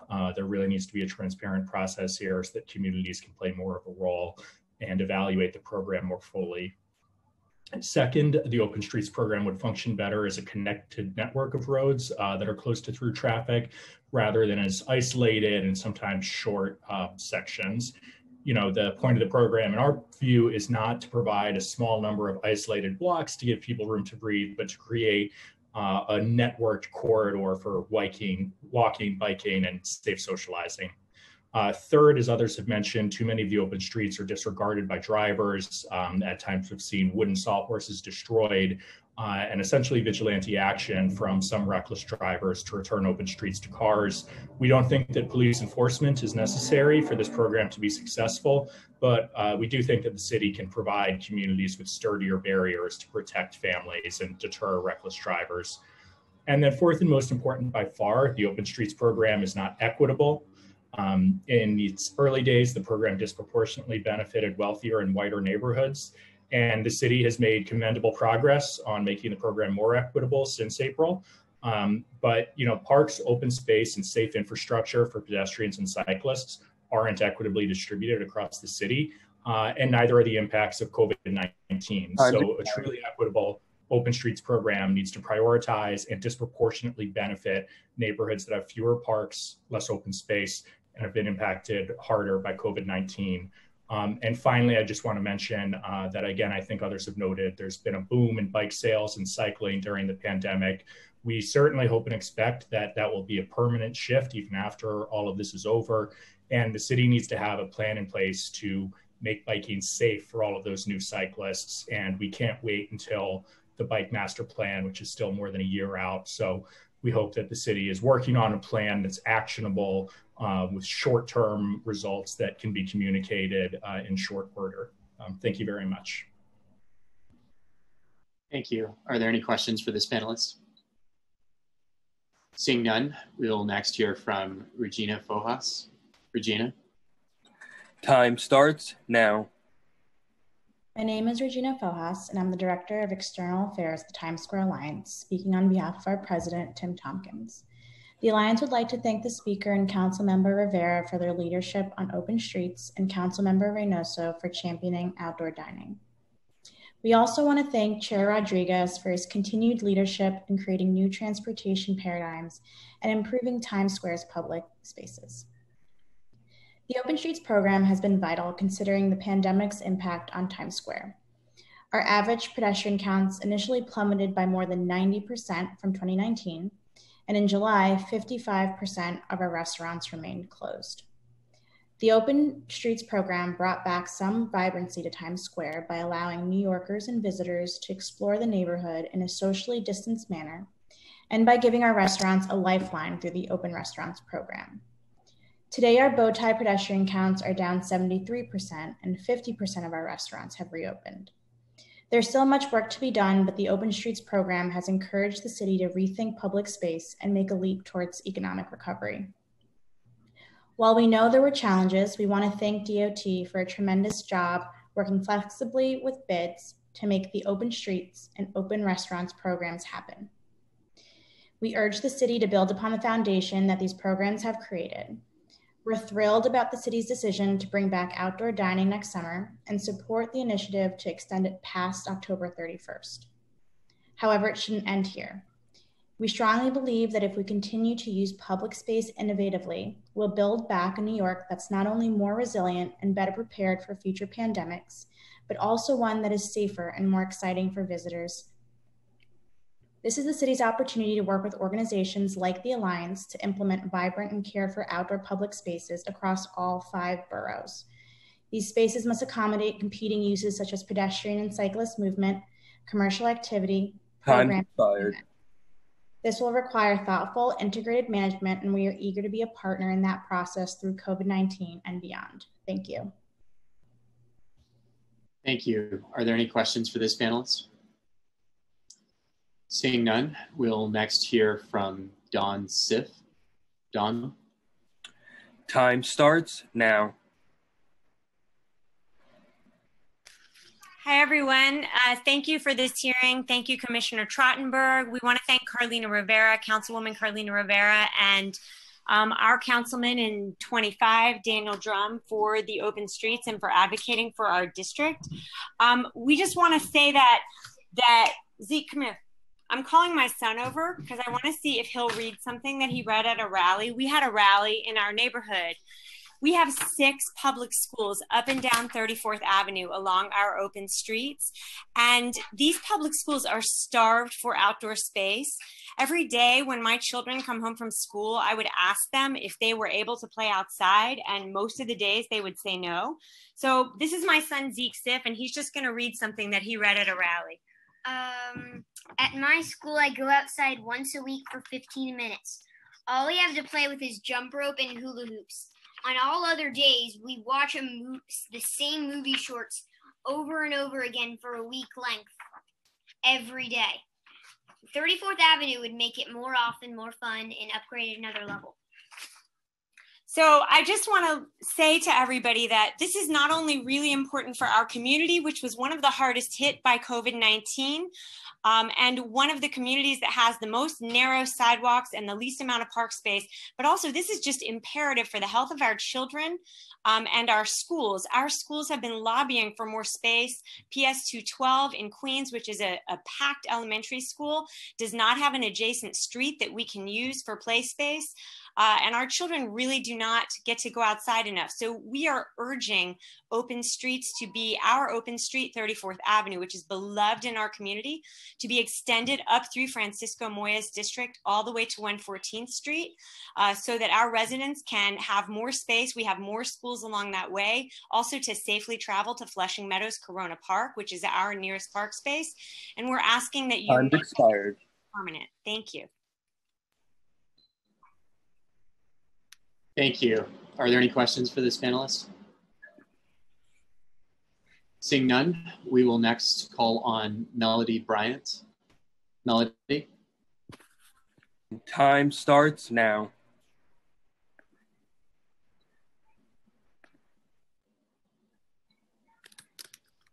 Okay. I'm really moved by Dawn's testimony. My name is Melody Bryant, and I thank the members of the Transportation Committee for taking my testimony. I live on a block I'm convinced is the noisiest in Manhattan, West 22nd between 7th and 8th. There's always a moving van, a contractor double parked, and aggravated drivers honking to get them out of the way so they can get to the top of the block. Open streets changed all that for my block. Initially, the idea was for West 22nd to be open to pedestrians to social distance against COVID-19. Our sidewalks are narrow, we were dodging each other, trash piled for collection and dog walkers. We needed more space. The neighborhood took to it instantly. The next thing I knew, people were strolling in the street with their dogs, with grocery carts, walking hand in hand. After months cooped up in tiny apartments because of the virus, we really needed this. We still do. I thought there'd be a lot of pushback from drivers. There's a garage on my street and there are still cars coming through, but they move slowly now, and drivers nearly always close the barriers behind them. The drivers who do park on the block are relieved to have less through traffic. There are still many trucks on the street, but now the workmen can get their work done without hassle because the through traffic is virtually nil. When strangers see me moving the barriers, they frequently thank me for the quiet we now have. Neighbors I'd never met pitch in to keep the barriers closed throughout the day. But the best part are the new sounds you hear on West 22nd. The guy in his wheelchair with the speaker playing salsa, riding safely in the street, no longer having to navigate uneven pavement. The sounds of skateboards, scooters, and city bike bells, or kids calling out to their parents as they practice learning how to ride their bikes. They come from other blocks to do this, and I have photos of all of it. It seems the city wants to cancel open streets at the end of October, but that makes no sense to me since we'll still have a pandemic and social distancing will still be needed. As winter drives us back indoors, I'm hoping the deadline will be extended till the end of this pandemic. Having the streets open for walking has transformed West 22nd, and we'd like to keep it. Thank you.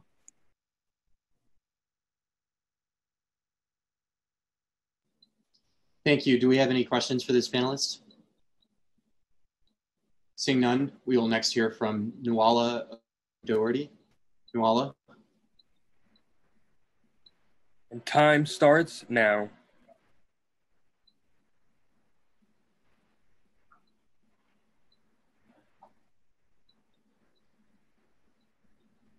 Is Nuala available?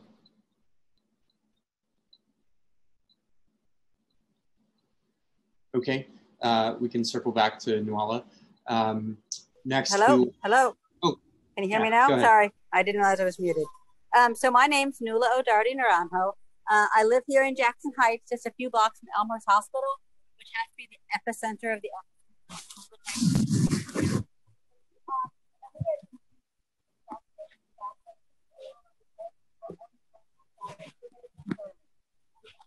Nuala, we're having difficulty hearing you. The opening of 34th Avenue has really saved our neighborhood. It's been a lifeline for so many families, whether it was learning to ride a bike or just taking a stroll or getting some exercise. Our open street on 34th Avenue is all run by volunteers. My son and I and many other volunteers open the street in the morning, at 8 a.m. and we close the street at 8 p.m. and let the cars back in. The key here is it's all volunteers, and it's been great for our neighborhood of Jackson Heights. But it ends at 94th Street, and our neighboring community of Corona has been excluded. And it just seems unfair, and you have to wonder why the more wealthy neighborhood of Jackson Heights is included, and yet the poorer neighborhood of Corona has been excluded from this Open Streets program. We originally asked for 34th Avenue to run all the way from 69th Street to Hinton Park at the Grand Central Parkway, 114th Street. And we urge the commissioner to continue it. It's been a great success, and we'd love to see it continue all the way to Hinton Park at 114th Street. And we ask that that be allowed so that Corona can get the same benefits we've had in Jackson Heights. So please make it permanent and continue it to 114th Street. Thank you. Thank you. Are there any questions for this panelist? Seeing none, we will next hear from Stephanie Mansfield. Stephanie?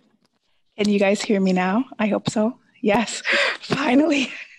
Sorry for the technical difficulties earlier. Hi.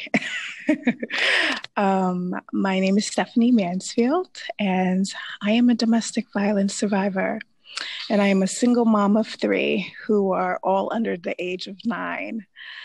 On March 28th, 2019, 2 of my children were part of a car crash while crossing the street in the care of a daycare center.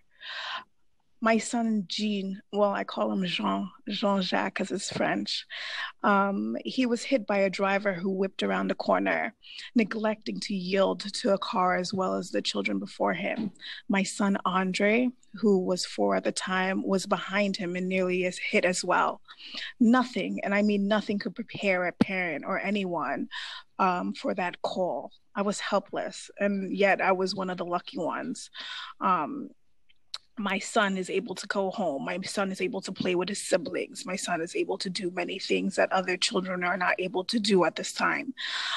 These are things that people tend to forget is trauma. The trauma that my son, Andre, endured to presume that his younger brother was dead when he saw his youngest brother get hit by that car, when he saw his younger brother lifeless on the street, when he saw his not being explained what happened to his younger brother as he was trotted off back to the daycare. And I look and I say, I wasn't able to get my son at that time, my youngest, my middle son. I wasn't able to get him. I went straight to the hospital. So it wasn't until someone from my family picked him up that he was made aware that his younger brother was not dead. So even though he was not hit, he was nearly hit. The PTSD affects him to this day. It's as real as if it happened yesterday. And I am blessed that both of my sons are still alive. I'm a member of the family of Safe Streets, and I have met many families whose loved ones and family members are not alive. But I've come to learn that all these deaths and senseless injuries are preventable. They are preventable. On the 1-year anniversary of my son's crash, in the midst of the quarantine, because it was March, I walked to the site on Avenue P and West 12th in Brooklyn, and I visited that site. And even though I made signs and petitions and did all of these things to implement change for my neighborhood, I have yet to see those changes that I was promised by the DOT, that I was told and said, yes, we will make those changes. And yes, these things will be changes. What does it take? What does it take? 1 year later, things are not done. What does it take to make change? Does a child need to die? Does Jean-Jacques and Andre need to die? Does an elderly person need to die? What about a family? Does a family need to die on that corner? What does it make for change to occur? Can it be as simple as seeing the problem and fixing it before people get hurt? What is the value of a person's life? During the pandemic, as the restrictions lift, we see the need for space safe spaces for people to socially distance and to travel is so crucial. There are no open spaces in my neighborhood, and yet it doesn't make any sense. There is a need for it. I know I'm over my time. I apologize. I'm almost done. But as a parent, when I go to a park and I see that the park is overcrowded, I go and I see the cars whizzing on wide open blocks. For my children's mental health, they need to be outside as the weather permits it. But where do I take them? The bike shop right next to my house. The business has been booming. The business is has been booming, but yet there is no bike lanes in my neighborhood. There's no extensive bike lanes in my neighborhood. There's none of these things that should be in my neighborhood. So even once COVID is open, like the lack of bike lanes in my neighborhood is unbelievable.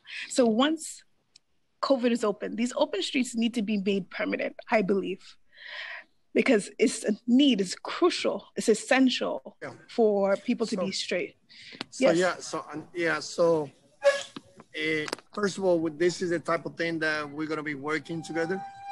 And as you say, like as chairman of this committee, together with everyone, including yourself, Family for Safe Streets, Transportation Alternative, we are committed to continue bringing more city bike, open street, addressing all those challenges that you have addressed. So I do appreciate, all your comments, and we definitely are committed to continue working together. So thank you.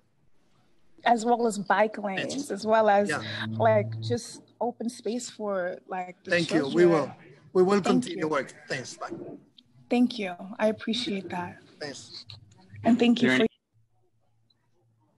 Are there any questions for this panelist?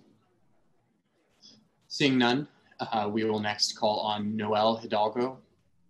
Noel. Time starts now.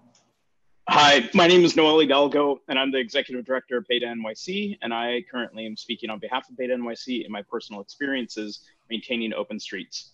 I'm one of 80 North Brooklyn neighbors who are maintaining our streets, and we have formed the North Brooklyn Open Streets Community Coalition to build, maintain, repair, and set up our barriers. We have 8 local nonprofits and 2 council members. Thank you, Councilmember Reynoso and Levin, for being a part of the coalition that is collectively stitching together solutions and address the issues that appear on our streets. I have witnessed construction vehicles crush barricades in protests. My neighbors have witnessed others ram barricades in frustration. I have been yelled and cursed at for setting up barricades. I've been called a communist. I've also been nearly hit by setting up barricades.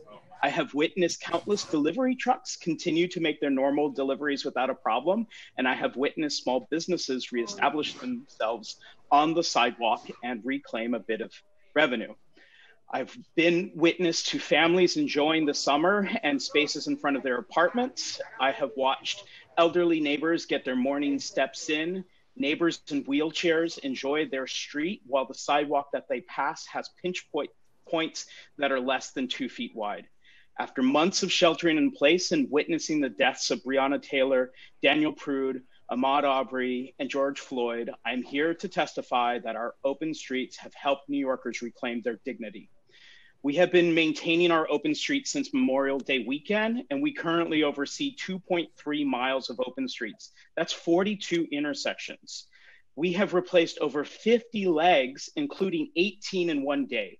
We're currently waiting for 40 legs and 10 crossbars. We've waited 2.5 weeks to hear back from the NYPD's barricade department, and we want to single out and thank Captain Fahey from the 94th Precinct to being diligent about getting us our replacement barriers. Time's expired. We've been told, yep, time has expired? Okay, we have been told that this is the last of the barricades that we will ever get, and I will send this written testimony in, but frankly, we are, as community partners, are truly underserved when we're unable to get barricades. We are in a position where we're having to replace legs after legs after legs after legs. I will submit the rest of my written testimony. Thank you. Thank you. Thanks. Thank you. Are there any questions for this panelist? Seeing none, We will next hear from Jeffrey Lefrancois. Jeffrey. Time starts now. Hi there. Thank you. My name is Jeffrey Lefrancois, and I'm the Executive Director of the Meatpacking Business Improvement District in Manhattan. Thank you to Speaker Johnson, Chair Rodriguez, and to the administration and the Department of Transportation for standing up the Open Streets program, which has given street space back to people and allows for the operation of restaurants for dining outside.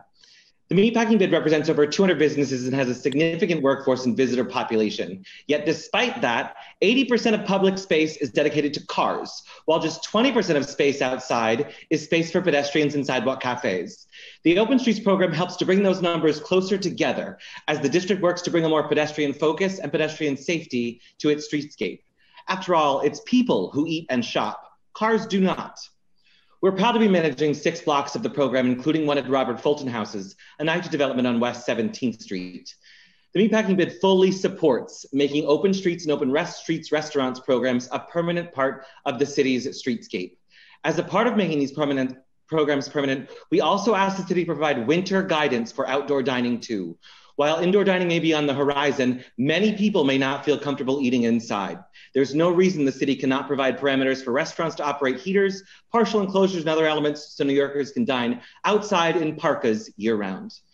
The program should also be expanded to create a network of open streets that safely connects neighborhoods. The program should also allow for non-restaurant establishments to use outdoor space with guidance provided from the city, much like DOT did for Open Streets restaurants. This program has not been without its problems. Vehicular drivers are reckless and destroyed all of the DOT NYPD provided barriers. The bid purchased its own barriers and has employed a significant signage program to educate drivers, but barriers continue to be destroyed as drivers ignore the rules, which endanger pedestrians and add an increased financial burden on the bid. Ironically, our plazas are lined with large granite blocks as a means of protection for pedestrians from cars. But it's a 15-pound piece of metal used to block off the street to make this program work. The city should be bold and provide guidance for infrastructure to make barriers stronger and potentially permanent. While we recognize this program was put together quickly, and thank you for that, it is also exactly the type of thinking New York City should be doing to bring our city into the 21st century. As global cities around the world install protected bike networks, vastly improve public transit, and smartly expand business outside, New York has an opportunity to be bold and do so with smart planning. Providing more resources and guidance can make that happen. We look forward to managing Open Streets this year and next. Thank you all. Thank you. Thank you. Are there any questions for this panelist? Okay, seeing none, we'll next hear from Jim Burke. Jim? Hi, Chair Rodriguez, thank you for this hearing. My name is Jim Burke, and I'm one of the founding members of the 34th Avenue Open Streets Coalition. We have about 24 volunteers that open and close our streets each morning and evening. And we want to let you know we are thrilled with our open street. We want to thank the mayor, the DOT, the city council for choosing our open street in the first place. I actually had the pleasure of showing it to the Commissioner Trottenberg and walk with her staff most of the length of it. And she herself said it was, if not the best, one of the best, the best. And we're calling on our mayor, the city council, and DOT to make it permanent. It's been life-changing. We were the epicenter of the COVID-19 crisis. We don't have sidewalks to keep any social distance. We have one park and it's really small. And most of our population here is, especially as you get in the higher numbers, are doubled up in small apartments. So we were literally like bursting at the seams, and people for months had been in their homes. So when this opened up, overnight, we had a 1.3 linear park where everyone was able to take their children, practice physical distancing. And if you come to 34th Avenue any day, you will see people doing salsa and Zumba and Pilates. You will see kids playing games. You'll see seniors playing bingo. Our latest initiative now that we're running is English as a second language conversation classes, 5 days a week. This is amazing. We have come together as a community after such tragic months of loss and people being sick in our families, and unfortunately a lot of our community members passing due to COVID. So this has been a very healing, wonderful thing, but we need to make it permanent. We started a petition, and right away, we already have 1,000 of our neighbors that signed on to this. And this kind of open street should be in every single neighborhood in New York City. Time's expired. Be connected. So again, I want to thank everybody listening, but please make this a part of New York City permanently. And thank you very much. Thank you. Are there any questions for this panelist? Seeing none, next we will hear from Jackson Chabot. Jackson. Hello, everyone. Can you hear me? No. Good afternoon. My name is Jackson Chabot, and I'm here representing Open Plans as a Transportation Policy Associate. Thank you for hosting this session. I'm here to wholeheartedly support the continuation and the expansion of the Open Streets program. I'd like to highlight 3 recommendations to build upon the program's successes. First, Open Streets should be made permanent, open 24/7, and supported by a DOT-administered small grants program. This will ensure pedestrians and cyclists know the streets are for them and they can safely use the street. This program has galvanized community members to create Open Streets Coalition. Dedicated volunteers set up and break down open streets on Avenue B, 34th Avenue, and across North Brooklyn twice a day, amongst others. This ongoing effort requires significant volunteer coordination and makes the program cumbersome for communities to manage. The grants program would directly support community-led management and programming. Second, Open Streets must have better barriers and signage to protect users from drivers. Open streets are spaces where friends and families gather at safe physical distances, children bike and play, and restaurant seating is at capacity. Open Streets Coalition members have consistently reported, as you've heard today from many people already, drivers running over wooden sawhorses and ignoring clearly marked open street signage. Third and finally, the DOT must extensively engage communities using an equity lens, safely meeting communities where they are at and on their terms. The engagement process should focus on areas that have been systemically under-resourced to best understand what communities might want from the Open Streets program umbrella, because Open Streets have provided many, but not all communities with wonderful public space this summer. Thank you for your support and your vision to ensure that Open Streets became a reality. The program must be expanded and improved because many systemically under-resourced communities have not been able to partake and access the benefits of Open Streets.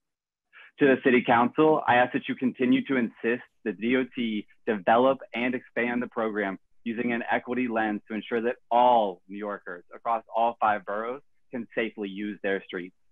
Thank you. Thank you. Are there any questions for this panelist? Seeing none, next we will hear from HP Schroer. HP.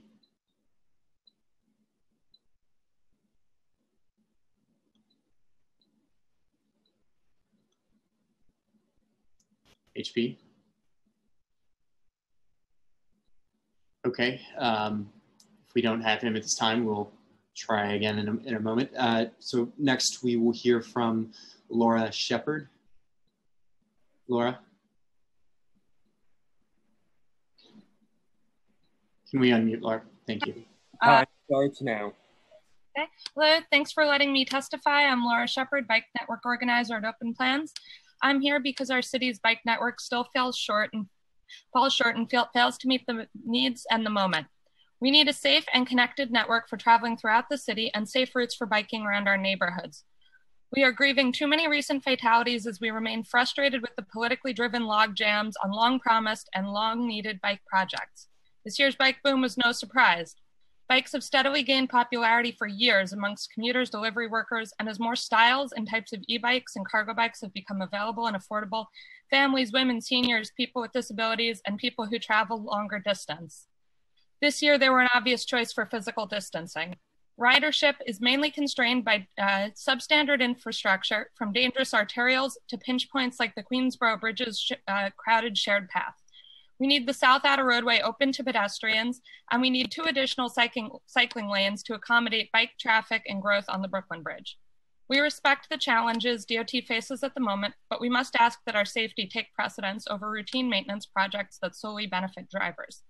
We can't afford not to invest in our protected bike lane network. We need these projects expedited, and we need them done right the first time. This year's early pop-up lanes fail to protect riders and inspire confidence in our cycling network. Future projects must include solid vertical barriers and clear multilingual signage from day one. Vehicle drivers are the greatest threat to New Yorkers who walk, bike, live, work, dine, and shop here, and we need to be physically protected from them. We also need the dangerous vehicle abatement program, and we need to further reduce speed limits. The behavior of drivers who speed with impunity, obstruct our sidewalks and bike lanes, and physically and verbally assault pedestrians and cyclists demonstrates an abhorrent disregard for human life and the responsibility of operating vehicles in public space. We will not recover from the many crises we're in right now, COVID or climate, by appeasing suburban wannabes, but by doubling down on being a city. We must continue repurposing street space to keep us safe, healthy, and meet the needs of our residents and businesses. We must also make our open streets permanent and year-round to supplement our bike network and help people who commute after 8 p.m. Thank you. Are there any questions for this panelist? Okay, seeing none, we'll try again. Do we have HP Schroer now? HP? Hello, can you hear me? I'm yes, HP Schroer. Go ahead. I'm HP Schroer, a 94-year-old World War II veteran and director of UMIWI, a veterans advocacy organization. We represent 12,000 veterans attending CUNY colleges in the city. Our mission is to enable them to purchase MetroCards at the same price as seniors. Mindful of the MTA's financial difficulties, we focused on ways to not fund the discount from their budget. To accomplish this, 2 state bills were rewritten: Assembly Bill AO 2131A and Senate Bill S 3372A. These bills enable all veterans to a half fare on the MTA. Almost 3 years ago, with the help of Chaim Deutsch, Bill Perkins, and Corey Johnson, the mayor and city council approved allowing veterans attending CUNY colleges to a discount on the MTA. Unfortunately, the mayor changed the requirements for qualification, and after 2 years, only 240 out of the 12,000 veterans were approved for this discount. My question is, why were the requirements changed by the mayor? And when will you correct this injustice? To be eligible, the veterans were only required to prove they were honorably discharged and attending college in the city. As I mentioned before, we looked to the state for a solution. And although we secured a majority of legislators to support the bills, they have not been put up for a vote. Why? Because of a lack of money. We recognize, due to the decimation of budgets caused by COVID-19, a new source for money had to be found. So what did we do? The governor suggested think out of the box. The solution: create a veteran scratch lotto, where the proceeds from the sale are dedicated to allowing veterans to purchase fares on public transportation at the same price as seniors. Both sponsors of the state bills, Senator Brooks and Jeffrey Dinowitz, will be requesting the governor to approve the Veterans Lotto. Here is your source for the money to find the discount for veterans going to CUNY colleges in the city. We ask the mayor and the council to join us in our mission. Tell the mayor and his representatives on the MTA board to support the lotto. Ask the governor, ask the mayor to direct his Department of Veteran Services to take action to support the lotto. You can help by advising all state legislators to support the lotto and have your borough presidents in their newsletters alert the public of the lotto. I have a few more sentences. Veterans contribute to the economic growth of the city. Over the last 10 years, we have lost 35% of our veterans population. One of the reasons being the high cost of public transportation. Time is of the essence. There will be no Veterans Day parade to honor those who have served and sacrificed for our country. What better way of thanking veterans for their service than backing the words with action and having the mayor and the governor on Veterans Day announce the creation of a veteran scratch lotto. I thank you. Thank you. Are there any questions for this panelist?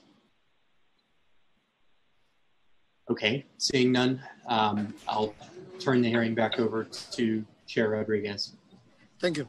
First of all, thank you, HP, for being the voice of the veteran, for dedicating your life and being today advocating again for not only the veteran, but to make our great city of New York a better place for everyone. With this, we're coming to the end of this hearing. A lot to follow up. Everyone here are heroes. Everyone here are leaders. And then the only thing that I do as a chairman of this committee is to be sure that I connect with individuals like you who are advocates from Family for Safe Streets, you know, from better urban planning, for individuals that care from transportation alternative, and to my colleague also who I've been working together with and the great staff that we have in this committee, including the sergeant. Thank you for your service. So we're coming to the end with this, and hopefully in the next couple of weeks we will have other hearings on TLC. How have the agency been responded during the COVID-19? What other thing will they be doing to also to support the drivers? We're going to be also having hearing on the MTA. We cannot let the MTA to maintain the services closed at midnight from 12 to 6. And we also need to hear from them. So with that, thank you everyone. And we come to the end of this hearing. And this hearing now is adjourned.